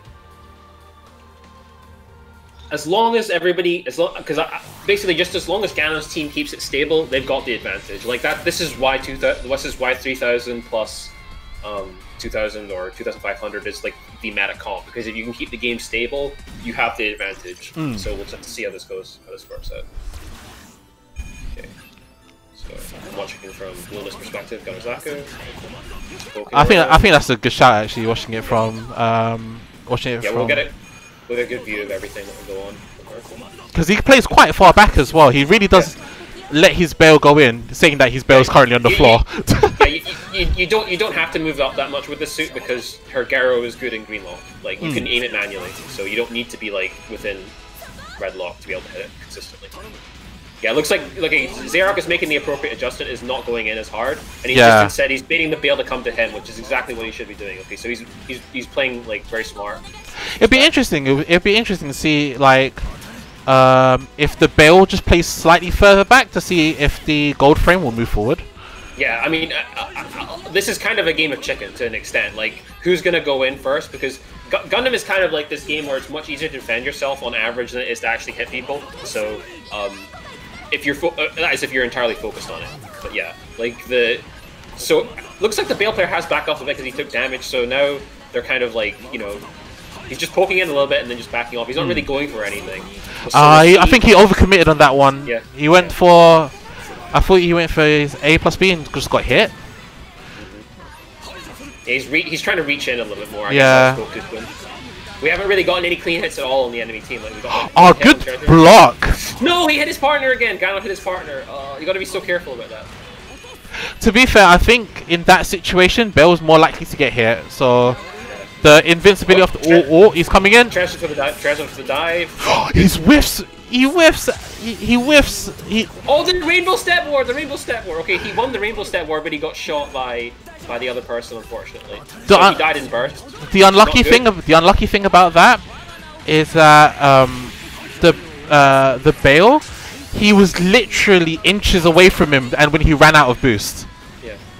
And he's melee whiffed, and he was forced to activate burst to keep his boost going. Gotcha. Oh, this dive with this burst. Okay, Ganon manages to not die in burst. That's good. So that means he'll have another burst when he gets low. Nice punish. Really important key punish there. Like Xerox stalled it out and was like, you know, come at me. I've got whip. You're not gonna get through this. So he just waited and let his partner punish. It was good. They've restabilized. So, yeah, this is actually looking pretty good now, I think, because like now they get the hit on. Yep, Treasurance. Tallgeese is gonna go for burst to just get the cut. Okay, that's important. Wow, he gets hit. He gets hit in burst. He gets hit in burst. He's not gonna get a third burst now.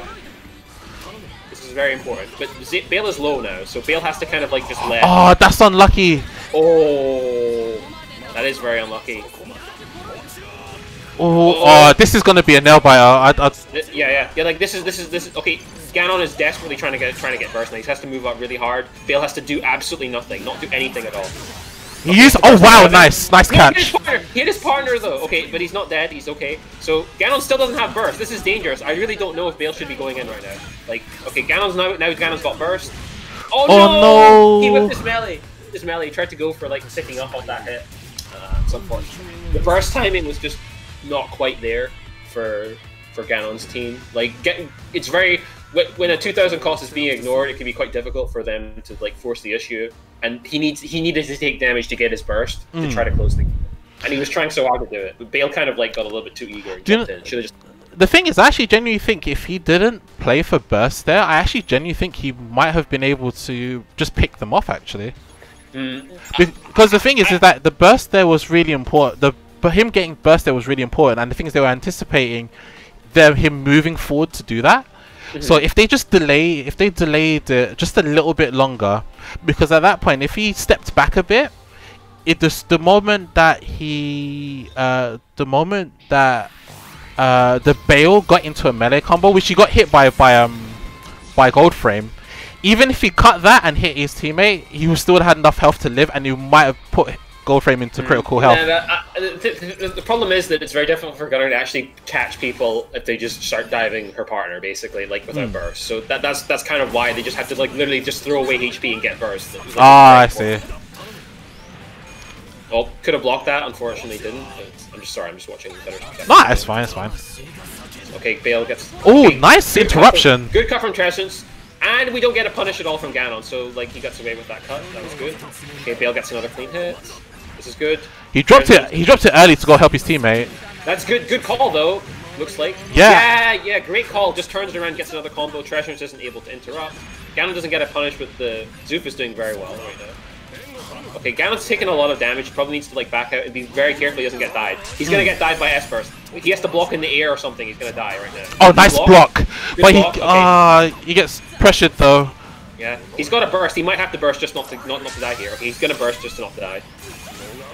Okay, nice burst. Gets a lot of damage on Tallgeese as a result. However, he is critically low and needs to literally just like not do anything until Bale is dead. Like he needs to like not exist because he wants to beat. Yeah. Treacherous is looking for the dive, and the Bale's there to interrupt. But there we got a burst. We have another burst. He's not getting out of this. He's getting hit. You can't not take that. Oh, no, what a save!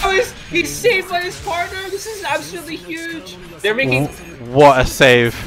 If he can just not die here, this is going to be gigantic. Like, absolutely huge if he doesn't die. Just hang in there a little longer, Ganon. He's got 7 HP. 7 HP.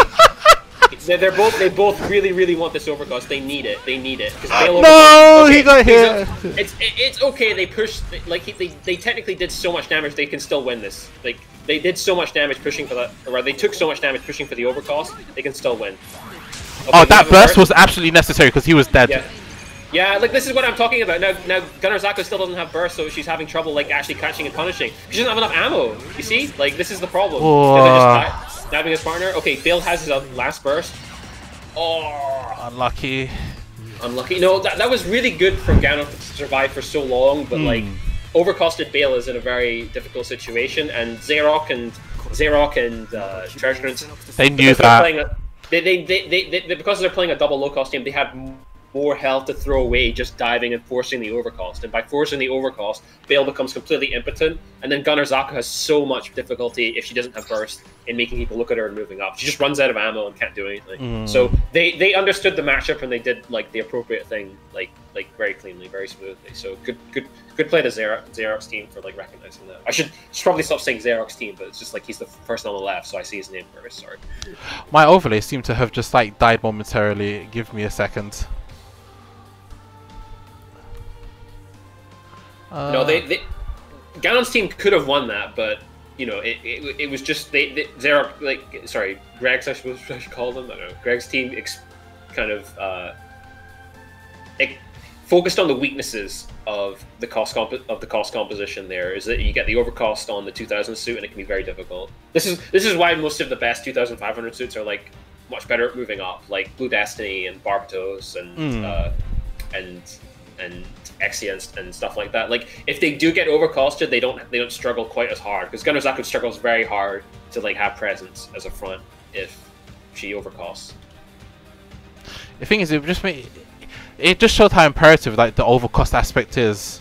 Yeah. And the fact is that they were willing to sacrifice that much HP to get it. It just shows how important it actually was. Yeah, exactly. Like critically important. Like the thing, like it was still winnable at that point because they'd taken so much damage trying to reach for it. But Gunnar was like just a tiny bit short of burst, and Bale was forced to use his burst like to try to defend himself, but he was so low HP he died anyway. I think he may have gotten killed out of his super armor sub, unfortunately. I wasn't watching from I was still watching from Gunnar, see if she could get anything done. Because if Gunnar had gotten burst, then things might have changed. Like Gunnar with burst would have gosh, like just thinking back, like the fact that he didn't die to like repeated bursts from Xerath was like so clutch. Like that made the game so much closer than it would have been. Because if he had just died to Xerox burst like early on, then the match would have been already over anyway. But like he made it last so long by surviving. So that was still really good play from both of them.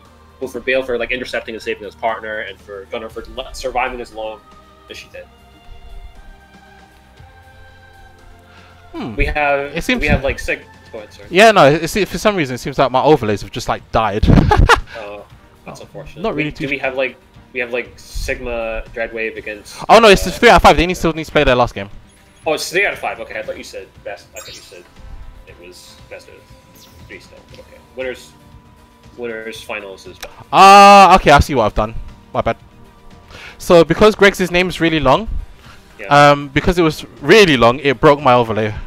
So for some weird reason. Well, you can just shorten them. You can just shorten it. Okay, let's see if they can try, because they're very close to keeping the game stable. Like if they can just hang on a little bit longer, because if Bale had died first, it would have been a different game. I think that Gano's team would have won. I think that the French team would have been in a very good position if Bale had just managed to die first there. But like, you know, yeah, it changed a lot as a result. So if no overcost and maintain that kind of game, you know, I think they'll win. Let's see. First hit. Diving into. Oh, nice counter from Mina Goldfriend. Really nice counter on the Bale. I forget she has that move. I just saw it on the side of the screen. To be honest with you. Yeah. There we go. Yeah. Oh, nice block from Zero. I'm sorry, I'm watching Zero's perspective right now. No, that's fine. It's fine. Okay. Either Zero. I saw that he did that block on when he attempted to where Ganon attempted to go for a cut there. Oh, this is like he's playing bait with Bale, but looks like Bale did not, like, even though he blocked Bale and Treasurance went in, he didn't get hit by Treasurance. So we have this burst now, and he gets cut out of it immediately. This Bale player is doing very, very good at like trying to deny him pushing for damage on the back, because he knows he wants the overcost. He can smell it, but I don't think he's gonna get the overcost this game. Like Bale is so, yeah. Bale dies first. Okay, so Ganon just has to like maintain, like, only has to move up when his partner gets down to like 300 life. Makes me wonder, is he gonna save his burst until after he dies? We'll see. Looks like he is. Yeah, he doesn't get a trace in the matter, to be honest with you. Okay, good jump in by Treasurance to try to cut the Bale combo. Oh, good block! I just saw the block from Treasurance there, and if he didn't get that block, he got the block on the Bale enough so his teammate was able to punish. Yeah. Okay, now they're definitely in a really good spot now, because Zoof used his last burst. He's not going to get another burst, and he's you know, he's only half life, and now they just have to play neutral basically. But Greg's team is going to be able to get at least one more, if not two bursts. So they've got the huge advantage at this point. Gunner's not going to need to do a lot in burst right now, basically, to like win the game. Nice, managed to just poke him out of the shield. They're both low, so like, okay, but he has extend burst. This is basically all. Oh, Luna super. Oh no, Trash Runs wins it. Okay. Sorry. I'm sorry. I'm kind of like just constantly doing. It's fine. Yeah, like. That was just all down to the burst there at the end. That is failed last burst, and that was like just made him like kind of vulnerable as a result. That is, but that was but it was. You could see that it was the adaptation from both teams there. Yeah, Ganon was playing more safe and succeeded in not overcosting, and Bale was playing a bit more aggressive on his first life to try to make sure he didn't get overcosted, but it ended up not working out super well because on the second life there was just a bunch of really good plays and blocks and baits from Greg's team. They were able to deny the effectiveness of Bale's burst on his second life as a result, and that kind of made it this is kind of the problem. If you burst on your second life as a 3000 and you burst early and you take damage in it, or your burst doesn't get a lot done and you're not going to get another half burst, especially if your partner's died like before you burst on your second life, and you can't get your third half burst at the end, then you can sometimes the situation get very dicey towards the end of the game. Like you end up having to rely 100% on your back to try to win the game, which is basically what happened there. Like Gunner had to basically kill both people in burst to win the game at that point. And at that point, it's really difficult to do. Yeah. Like Gunner's not great at closing the game out either. Like it's more of a neutral orientated suit. Right, let's go. So we are going to do our next match is going to be where's my bracket, because I can't remember if one's there. Simping for Merida and 1.5 Chimps. Yeah, looks like it's the same composition as before. We'll have to see if Dreadwave adjusts based on what happened in the earlier matches. Let them get going. Yeah, because it'll be once again. It's just for this match. It's going to be very important for Beal to maintain stability. Like they need to keep the game stable. Like I keep saying it, but if you can keep the game stable against these off meta comps, you should win, because your suits are just more powerful on average. They do more damage and all that. They have more boost. But if you can't keep the game stable and you get sucked into the brawl, then all hell breaks loose, and then your setup breaks and that sort of stuff. Yeah. I definitely hear that. So there's a lot focusing on Dreadwave right now. Somebody watching it. Okay, gets a hit. Treasures, it's not treasures. Wait, Yushin. I'm sorry, I went use this. Yeah, the thing is that it makes you wonder: is Bale gonna take the Xenon out, or is the Xenon gonna take the Bale out? I think that's the biggest question in this match. Well, see, I expected him to back off a bit, but I guess not. No, he gets the hit. Level 3 going to be for Xenon. So, okay, no, he just does Oki. He just does Oki sub, and Nu does not deal with it very well. So Nu still gets to do at least one level 3, because if he died in level 2, that would be really bad. Because he would have only come back at level 2 and had to take more damage to get to level 3 again. Yeah. Basically. But he comes back at level 3 now, so okay, here we go. Good. It's looking good for Sigma and Dreadwave right now, especially because they got another clean hit on Xenon. Xenon still hasn't bursted. Xenon is probably only going to get 2 bursts this game, assuming his partner doesn't die. Yeah. He might only get 1 at this point. He tries to burst there to stay safe, and he still took damage. Yeah. Well, looks like he's getting a hit though, so that's not too bad. Oh, he didn't finish the combo. If he finished the combo, that could have been so different. He would have overcosted. He would have overcosted Bale if he finished that combo. This is all going to be all in the Gushon play at this point. Okay, the overcost happened.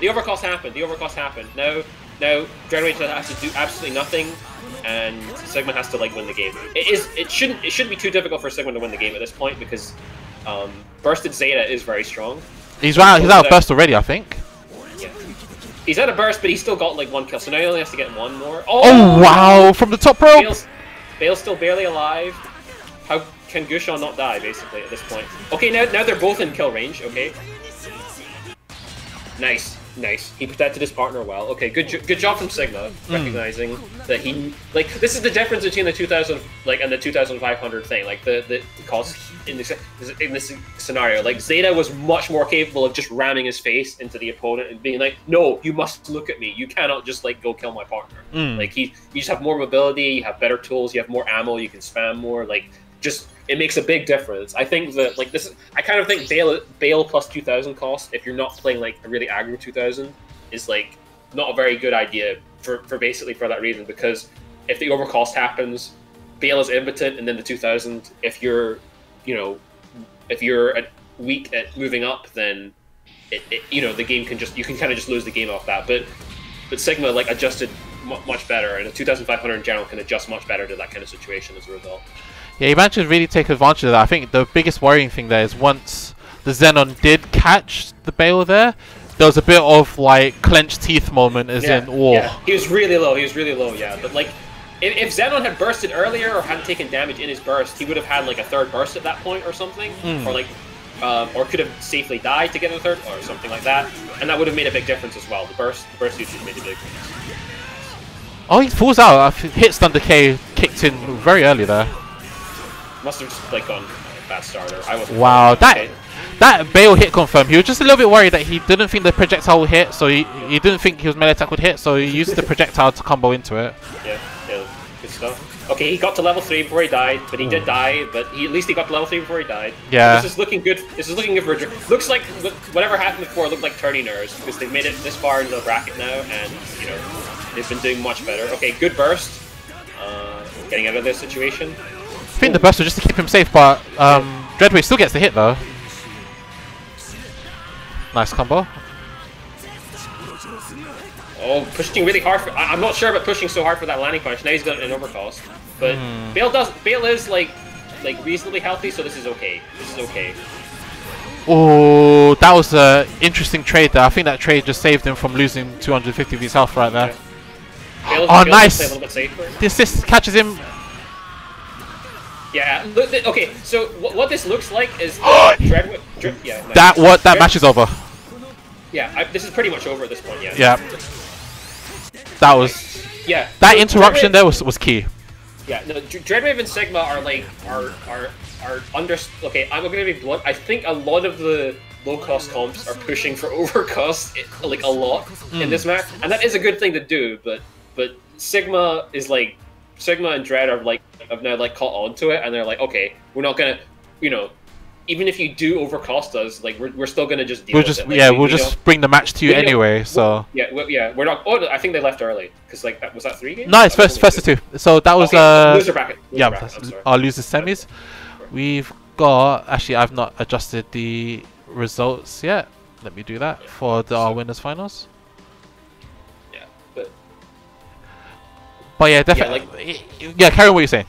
Just recognizing that these teams are pushing for the overcost really hard, and then just being like, fine, we'll just adjust, and we're just let Zeta gonna play front, and then that kind of like throws off the plan if Zeta isn't like, or if the back player is actually capable of just moving up and fronting, basically. Like it ends up like hurting the explosive strategy when they can still adjust and keep the game stable with the backsuit moving up to the front. You get what I mean? Like they basically maintain stability even though there were overcost situations twice. So it was really good adjustment, in particular from Sigma, for moving up and like maintaining presence. And I think this will be our losers final. Just letting the guys know. So someone in Discord was like, EU, the land of the Bales. Yeah, it's actually funny. And I think there were like 0 Bale players in the tournament that Brett was running the other day. There doesn't seem to be very many Bale players in NA that at least show up for tournaments, but there's quite a lot of people picking Bale in this one. Dear, let me. So we have 2 more games left. Just gonna double check. See if everyone's okay. If Sigma and Dreadwave like managed to maintain that kind of stability, I think they could definitely beat Greg's team. They could definitely beat Team Greg with Xerox and Treasurance. But obviously we've seen the capability for a stable game from Ganon and Zeus too. So like, really, this tournament could go to any of these three teams at this point. I think it's actually looking pretty interesting because, you know. Yeah, I think with the exposed Frenchies, they're sort of adapting over it for each game that they play. Yeah. So you could see them slowly like getting the hang of certain things, and then you've got 1.5 chimps, so like really like, right, we know how to play this game now. Yeah. Sort of thing. I think Zeta has an advantageous matchup against Gunnar Zaku, so we'll see if like he pushes in to try to take advantage of it, because Zeta can fire 3 shots without having to boost repeatedly, so it can control a lot of space. Okay, Zeta's not pushing in too much he's focusing on Bale more in the Bale versus Bale mirror, so he's not pushing in for Gunnar Zaku. So he's not pushing for overcost at any rate. Unlike the other, you know, I think all the other teams we have been kind of like focusing, trying to push the overcost. I think what was interesting about that interaction there is that the Bale player was just like, well, Zulf was like, yeah, do you know what? I can go in and stuff like that. He did lose the 1v1 temporarily when Dreadwave punished his incoming, but they seem to be pretty even at the moment. I say right that now it's looking like it's in favor of Zoof over. Yeah. Dreadwave have his burst. And this is like a pivotal moment. Oh, he didn't burst on his first life. Okay, slightly bad. Kind of bad actually. His partner is also kind of low. And Sigma burst. This should kill. This should kill if he doesn't get interrupted. Okay. No, he gets interrupted. Yeah.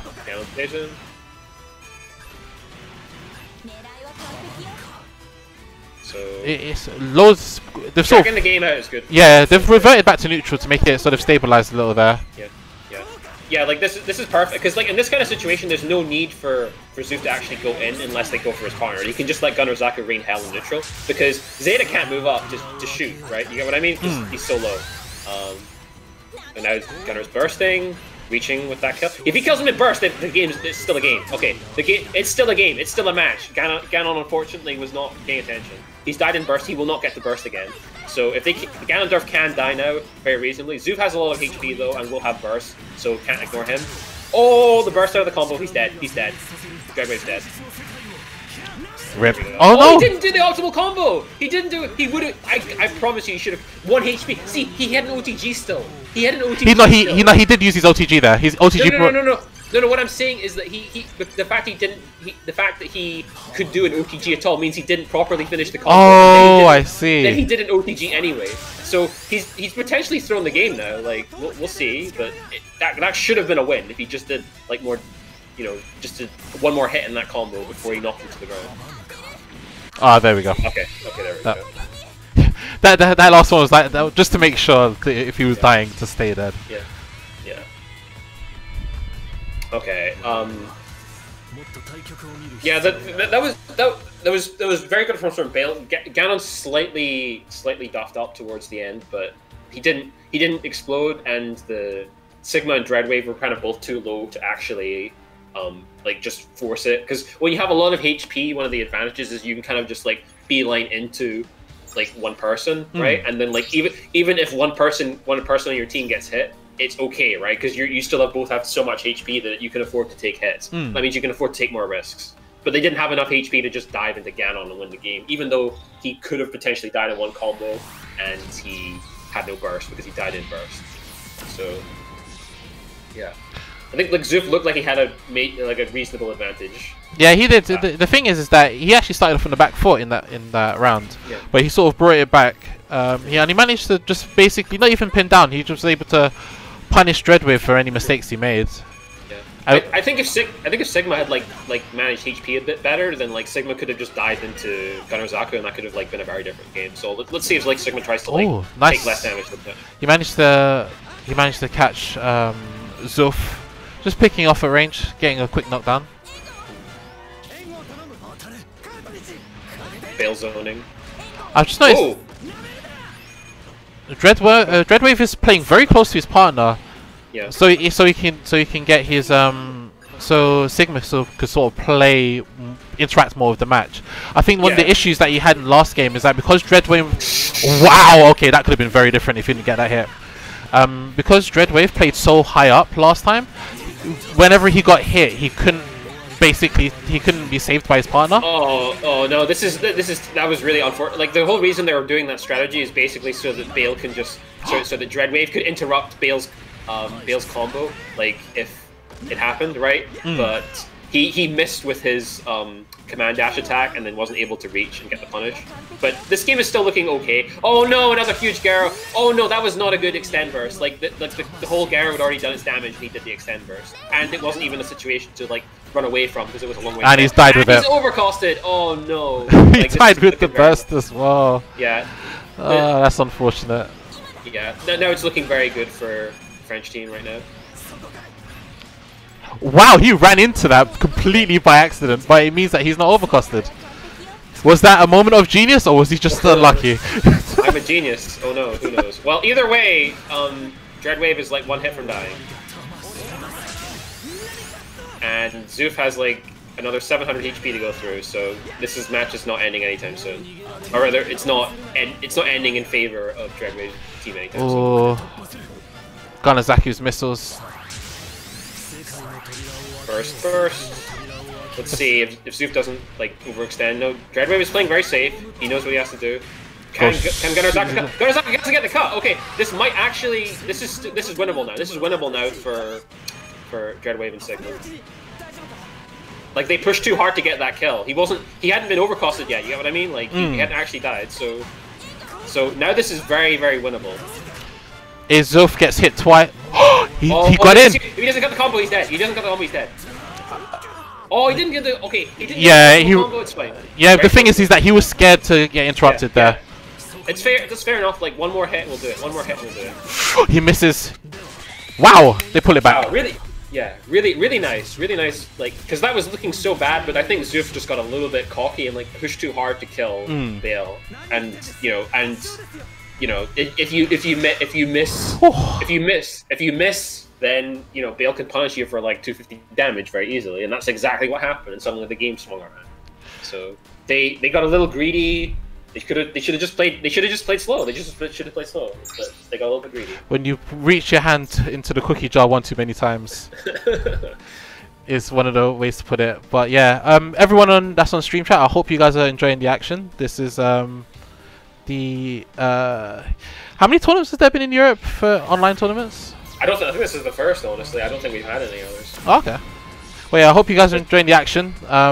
We're hoping to keep doing this on a consistent basis. I'm learning a lot just seeing like Arista just analyze everything, so I'm happy to keep watching, to be honest with you. Okay, let's see. Hopefully Zoof this game recognizes his mistake and will just play slower, because I actually do feel that their neutral is a little bit better than, because in Gundam it's kind of like fighting games to an extent where if you can just keep it in neutral, then like quote unquote the better player wins. That's kind of like the usual logic basically. The more scrambly and the more frantic you make stuff, the more chaotic it can get. Yeah, I think what it did there is that what Dreadwave started to do is that he started to basically turn the match not into neutral, and basically pressures Zoof to making mistakes. Yeah. So then he punished him for it. At that point, they made the neutral completely irrelevant to make it harder for them to actually. Huge bait! Huge bait! Like, yeah, that was a huge bait from Zoof. Like he just baited out. The thing is that Bale, even though he's a melee suit, like he has cooldowns on a lot of his important abilities. So if you bait out the opponent's like stuff, then they're quite vulnerable. So but now he got baited in return. So they're both even. This is a very even match right now. Yeah. Both of the backs have got quite a bit of health to play with, so.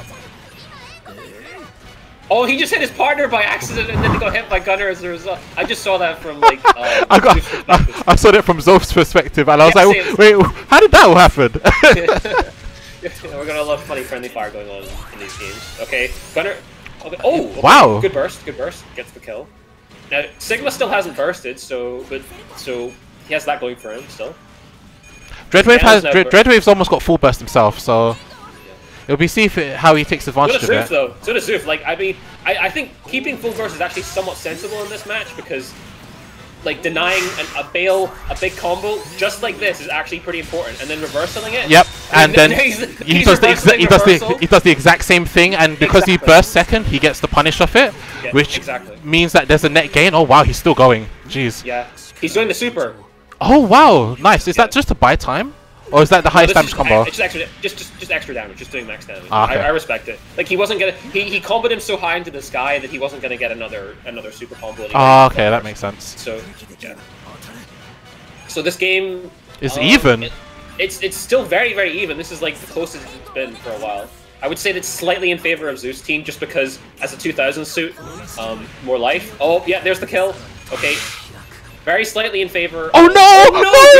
Dreadwave! That could have been huge. That could have been huge. Like. Okay. Is it burst?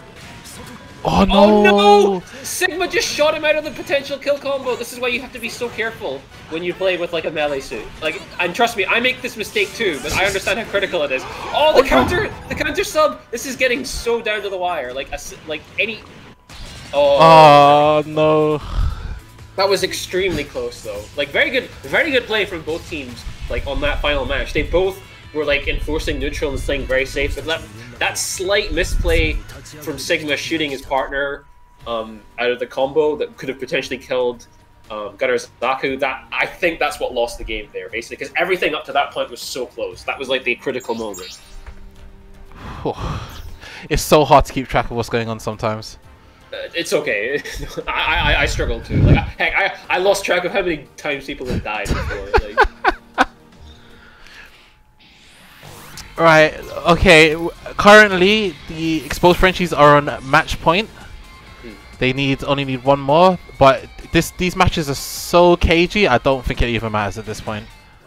Yeah, I definitely think Dreadwave's team can still win here. Let's see. Okay, so because their strategy was working. Yeah, I think maybe I think Dreadwave just got caught in the scramble a little bit too many times. Okay, good clean hit. Is he gonna get cut? No, he doesn't. He did get cut. Oh, okay, managed to get him on the second attempt then. It's still he still did more damage than he took though. Like he took 120 for doing 250. Okay, this hit on Zeta's big. Yeah, there's the grab attack, you know, knockdown I talked about. It's very hard to punish that landing because he just goes flying and just lands very quickly. Good reach from Dreadwave. And but this time he gets cut way earlier in the combo, so the damage.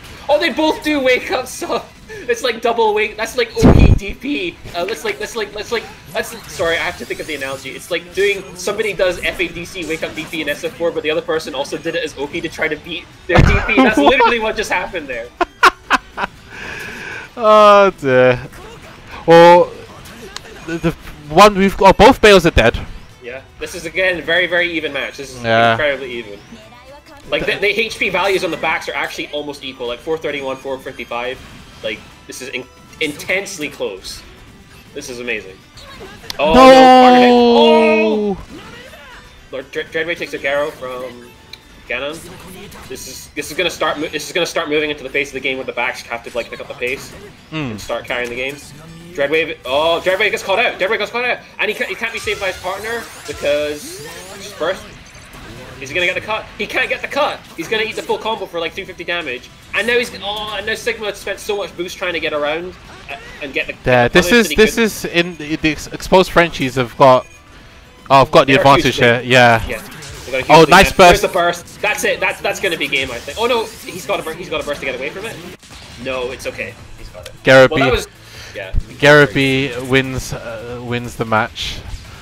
I think that's a perfect way for it to end, to be honest with you. Yeah. No, that was like really stable and really even, but then like Dreadwave just gets caught out of position for 1 second, and Sigma's like, oh no, I need to cut this, but like Ganon was right there with the burst, making it so that you couldn't ignore Gunnar. Like that was a critical moment to burst from Ganon to ensure that his partner would get that full combo off and do the max damage, and that Sigma couldn't just cut him and end it fast and restabilize the match. Like, I gotta say though, like, give it up to Sigma and Dreadwave because they're our third place people, to be honest with you. Yeah, they've definitely played a really tough game. And the thing is, that match isn't easy. that match was not easy, and they made the absolute most of it. They adjusted really well, like throughout like me seeing like their adjustment to the new the new and the Xenon team before, the Merida team. Like their adjustment there was really good, and so I have to, big props to that. And they slowed this game down a lot as well. And they could have definitely won this set. They could have won this set. Just came down to those few critical moments. You know, that's how you know it's a really tight and close game, when it's like these critical moments win the game, and it's not just like, oh well, they kind of just like won. Yeah. Like. No, I agree. And the thing is now we are going to go to our grand finals. So, and Greg's versus 2X are actually now they are in winners bracket. So Ganondorf just put in the Discord. So I guess we won the tournament, and we're now fighting the last boss. Alright, we'll soon see. So let me just see if everyone's ready.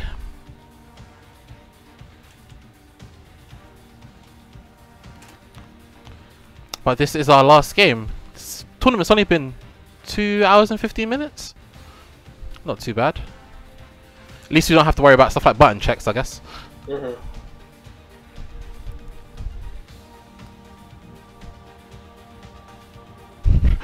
Saboteur. Saboteur, please.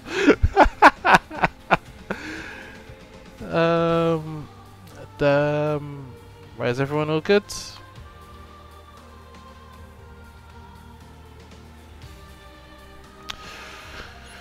Right, I'm getting yeses, so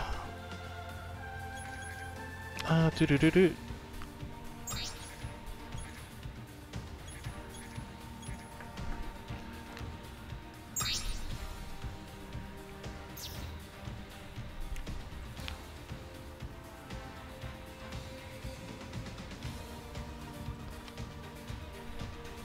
Right, this is a Finland versus France match.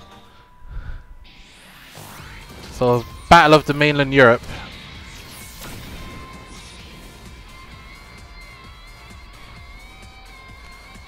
Sorry, I was checking my phone for something. Here we go. That's all good.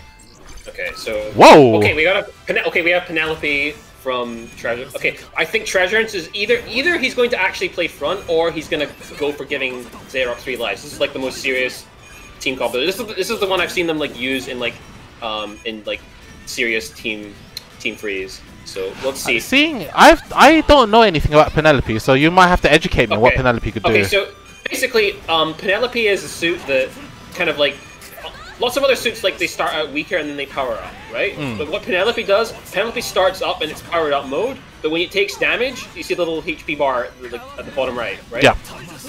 When it takes damage, that goes down, and when that goes off, it goes into a weak mode for a while, and it has to wait before it can get its powered up mode back again. Oh, I see. Like the way this suit's like general mechanics is that basically it just farts out missiles when it does normal stuff. Like it has an above average like beam rifle, and it shoots missiles that have pretty good guidance when it's doing normal. Okay, it's good. The armor. Nice. That was a nice interruption there. Okay, so it looks like Treasure is playing front. Okay, so now he's in weaker Odysseus mode. It's harder for him to be aggressive in this mode, but he's like diving straight in, which is like a little bit surprising. Usually you see people play like more conservatively when this happens because they have the, they just don't have the same kind of power. Okay, good. He gets a punish on Bale at least for hitting his partner. Oh no, he had to burst early. Like usually you want to burst in the good mode, but like he had to burst in the weaker mode because he needed the presence at that time. He needed to peel people off, make them look at him so his partner didn't die. Oh, he needs to cut here. Can he get it? No, he doesn't. No, it's okay. It's okay. They're in an okay position. Zoof is very low, so like this is not bad. But, okay, he's getting hit here though. This is bad because if he gets knocked out of he's at 11 HP, so he can still burst in good mode at least. It'll be a little tricky to get a third half burst, so I don't think he'll get it. So he might just choose to hold his burst. If he does, I would not criticize it. Yeah, he's gonna hold his burst now.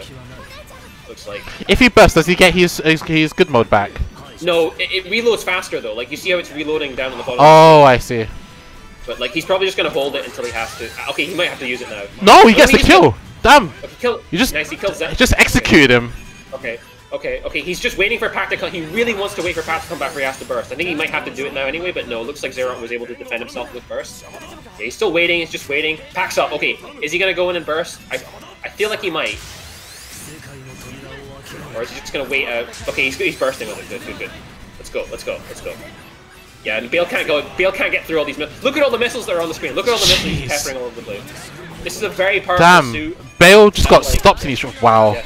Yeah. This is like a Bale counter pick almost. Like the amount of extra crap you put on the screen makes it very difficult for Bale to get through. Because even if the beam rifle misses, the missiles will hit it. You get what I mean? Like it's props to Xerox for like hanging on and defending himself very well against Bale. That ending was a bit grim. Yeah, it's definitely like if going for Xerox was the correct choice from Zeus because like trying to bust into Penelope can be quite difficult, but Xerox defended himself very well against Bale, and thus they couldn't really get it. Because it was looking pretty good. It was looking pretty good, like, but then Ganon died in burst, and that's like, you know, again that's like critical. You can't die in burst as a back, so it's very, you have to be careful with that. Because if he had still had one more burst, then you know they could have just afforded to wait out Penelope's burst, I guess, and then they would have still had a trump card left to try to win the game with. But because they didn't, you know, they had nothing. That was the last burst. What Bale did was the last burst of the game, and then it was completely neutered by Treasure's bursting on Penelope. Okay, gonna watch. Yeah, I'm gonna watch Gunazaki for the opening bit, and I'll probably swap after more things happen. Oh wow, Yeah, missiles. Interesting. Okay, yeah, he's pushing really hard into the. They're doing the thing again where they want to like overcost like the Bale, but like, okay, in this game they've completely swapped strategy. It looks like Xerox is playing front instead. This is what I expected from the first game because Xerox tends to play front, even though he's playing the lower cost suit. If it works for them, it works for them. To be fair. Yeah.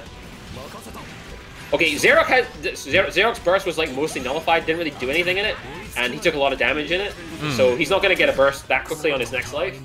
He's down now. This is looking fairly decent for Zeus' team. Not an advantage, I would say, but it's looking decent.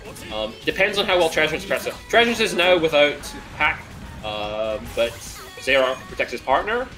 So this is going to be critical on whether he can exploit the fact that Penelope is now in the weaker Odysseus mode. If he can push in and punish and hit Treasurance, or if he can hit Xerox when Treasurance is like, you know, going to have less presence as a result, it'll be good. But it doesn't look like they're going to get anything done. Looks like because Treasurance's pack is going to come back any second now, I think. Yeah, it's back now. Oh, he completely misses. Is he going to get hit by that? Oh, yeah, he does. Yeah, okay, now it's looking kind of bad, because it looks like Treasurance is going to play the long game and just give Xerox all the lives, and I need to check the burst totals, but it doesn't... Oh, Xerox, like just super Verniers out of the way repeatedly whilst shooting Bale, so Bale's really, really low now. Gunner has to move up. Yeah, good block from... Oh, he kept firing and green! Kept firing! Yeah, that still has guidance when you fire chain cancel. Ah, I see. Yeah, he chain cancelled all of it, so it still had guidance. So he was able to kill Xerox. So this is winnable, but it's very, very close. I think actually Penelope still has burst, right? Yeah, okay, Penelope still has burst. He's got a burst. He's gonna win the game right now. Get out. What the hell is that? So yeah, I have to give like extreme props to Xerox and Treasure's team.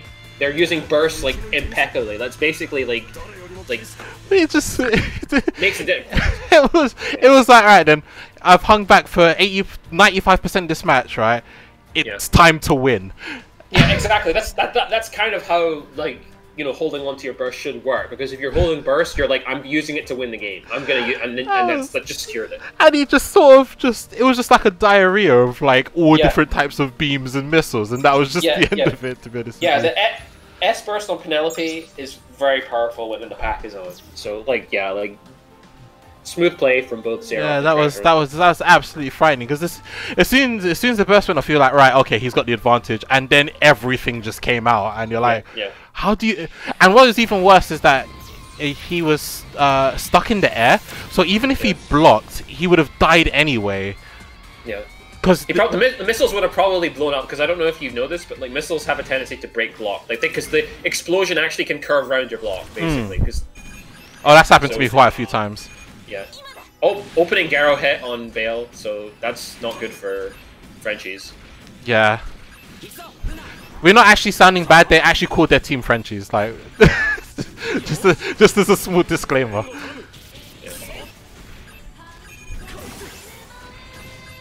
It looks like they're swapping it up again. Treasure's just standing out in front. Like, yeah, I think they're just doing this to screw with the opponent, like expectations on the match. Like, it looks. Because the thing is, a Penelope back is so different to a Penelope forward from just those two games. Yeah. For sure. But they are on tournament point at the moment. Are we gonna get the interrupts? Yeah, we got. Really nice cut, beautiful cut. He got punished for it though, but like getting the cut is still important because his partner got to stay in powered up mode as a result. If he took more damage, he would have lost it. Okay, Penelope is now in Odysseus mode, I believe. Yeah. So the game is in their favor. Whoa! Whoops! That was an accident. Yeah. Good dodge there by the bell meant that Xerox Garaby actually ended up hitting his teammate. Yeah, it looks like Penelope's probably not going to like be able to like just hang back and get the second pack. Okay, he is gonna get it, but they're diving his partner. He's gonna get the cut. Oh no, he doesn't get the cut, and he gets punished. Okay, this is really big. Looks like. Oh boy, this is looking. Okay. Oh, Okigaro, I like it.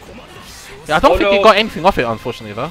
Yeah, he did force him to play passive because he pressed the button and when you wake up you would have died. You know, it's like a setup, basically. So, okay. Xerox is low, but I think he will get a burst if he dies. He bursted early enough and he has enough HP left that even if they do get the kill on him, he will have another burst. So the game won't be won very cleanly. Yeah. Wow. Oh, really okay. Beautiful cut from Veterans. Saved his partner. Now. This might be up. This might be. He has to wait out Gunazaku's burst. Now, is he going to commit heavily for this? No, Gunazaku, he interrupted his teammate. That's so unfortunate. Oh, the super killed Xerox though. Okay, does Xerox have burst? Oh, Xerox does have burst, so Xerox can win the game. Xerox can win the game if he just like bursts and like dives it. He's probably gonna have to do it right now. He's gonna go. Penelope's got burst as well. They're just gonna double burst to win the game. Then it looks like. I don't think this is tight, you know, because Penelope's overcosted. That's right. Okay, yeah, not overcosted. Sorry, he was in the wrong mode to burst effectively. But he still got it. Double burst. YLC burst. Right, congratulations. Give it up to our winners. Greg's versus 2X. Keep your dignity. Finland has won the first battle. Yeah. Well, yeah. I keep saying it, but like I can only say one more again. Like burst management was absolutely key to why they were consistently winning those games. Like if you're wondering about how to improve this game, I can only say that like try to make sure that you get as many bursts as you can. You don't take damage in burst, and you try to make effective use of your burst, because burst is one of the most critical key components to winning in this game. No, I definitely agree, and it definitely looks like. And the thing is that you can see by the management of the burst towards the last couple of games there, and you sort of think to yourself, man, this match is really even, or is there a chance that the exposed Frenchies will win, and then all of a sudden, burst goes off. Treasurance's Penelope just goes absolutely ham, and it's like, well, yeah, I've been saving this for the last bit of the game. This is my win condition. Exactly. And because you've used all of your bursts, you can't now escape out of this pressure. You just now have to firm it, and it becomes it. And the thing is, it skews the matchup so much in their favor. There's not really anything you can really do other than block and hope your teammate is just able to delay the inevitable. But the thing is, it's so hard to do because everyone's so low in health.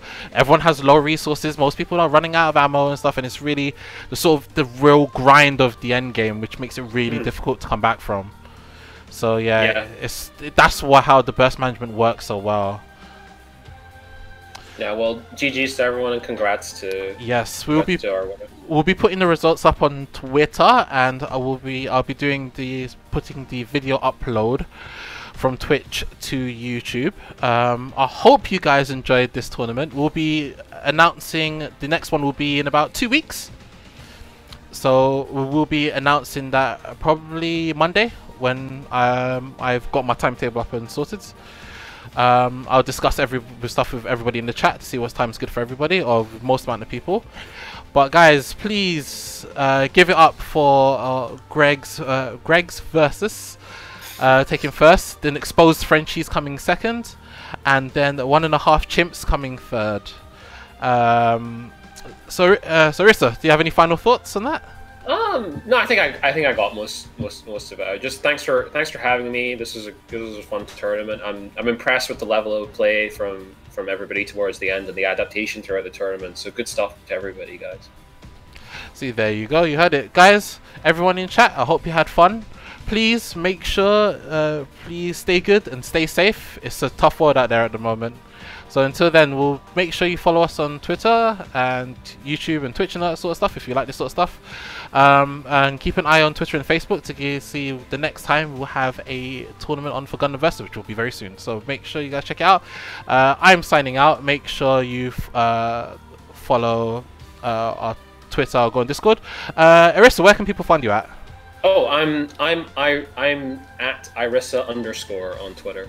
Ooh, there we go. I will be putting the information up on the ending tweets and stuff. Sure. Until then, guys, we will catch you later. Later.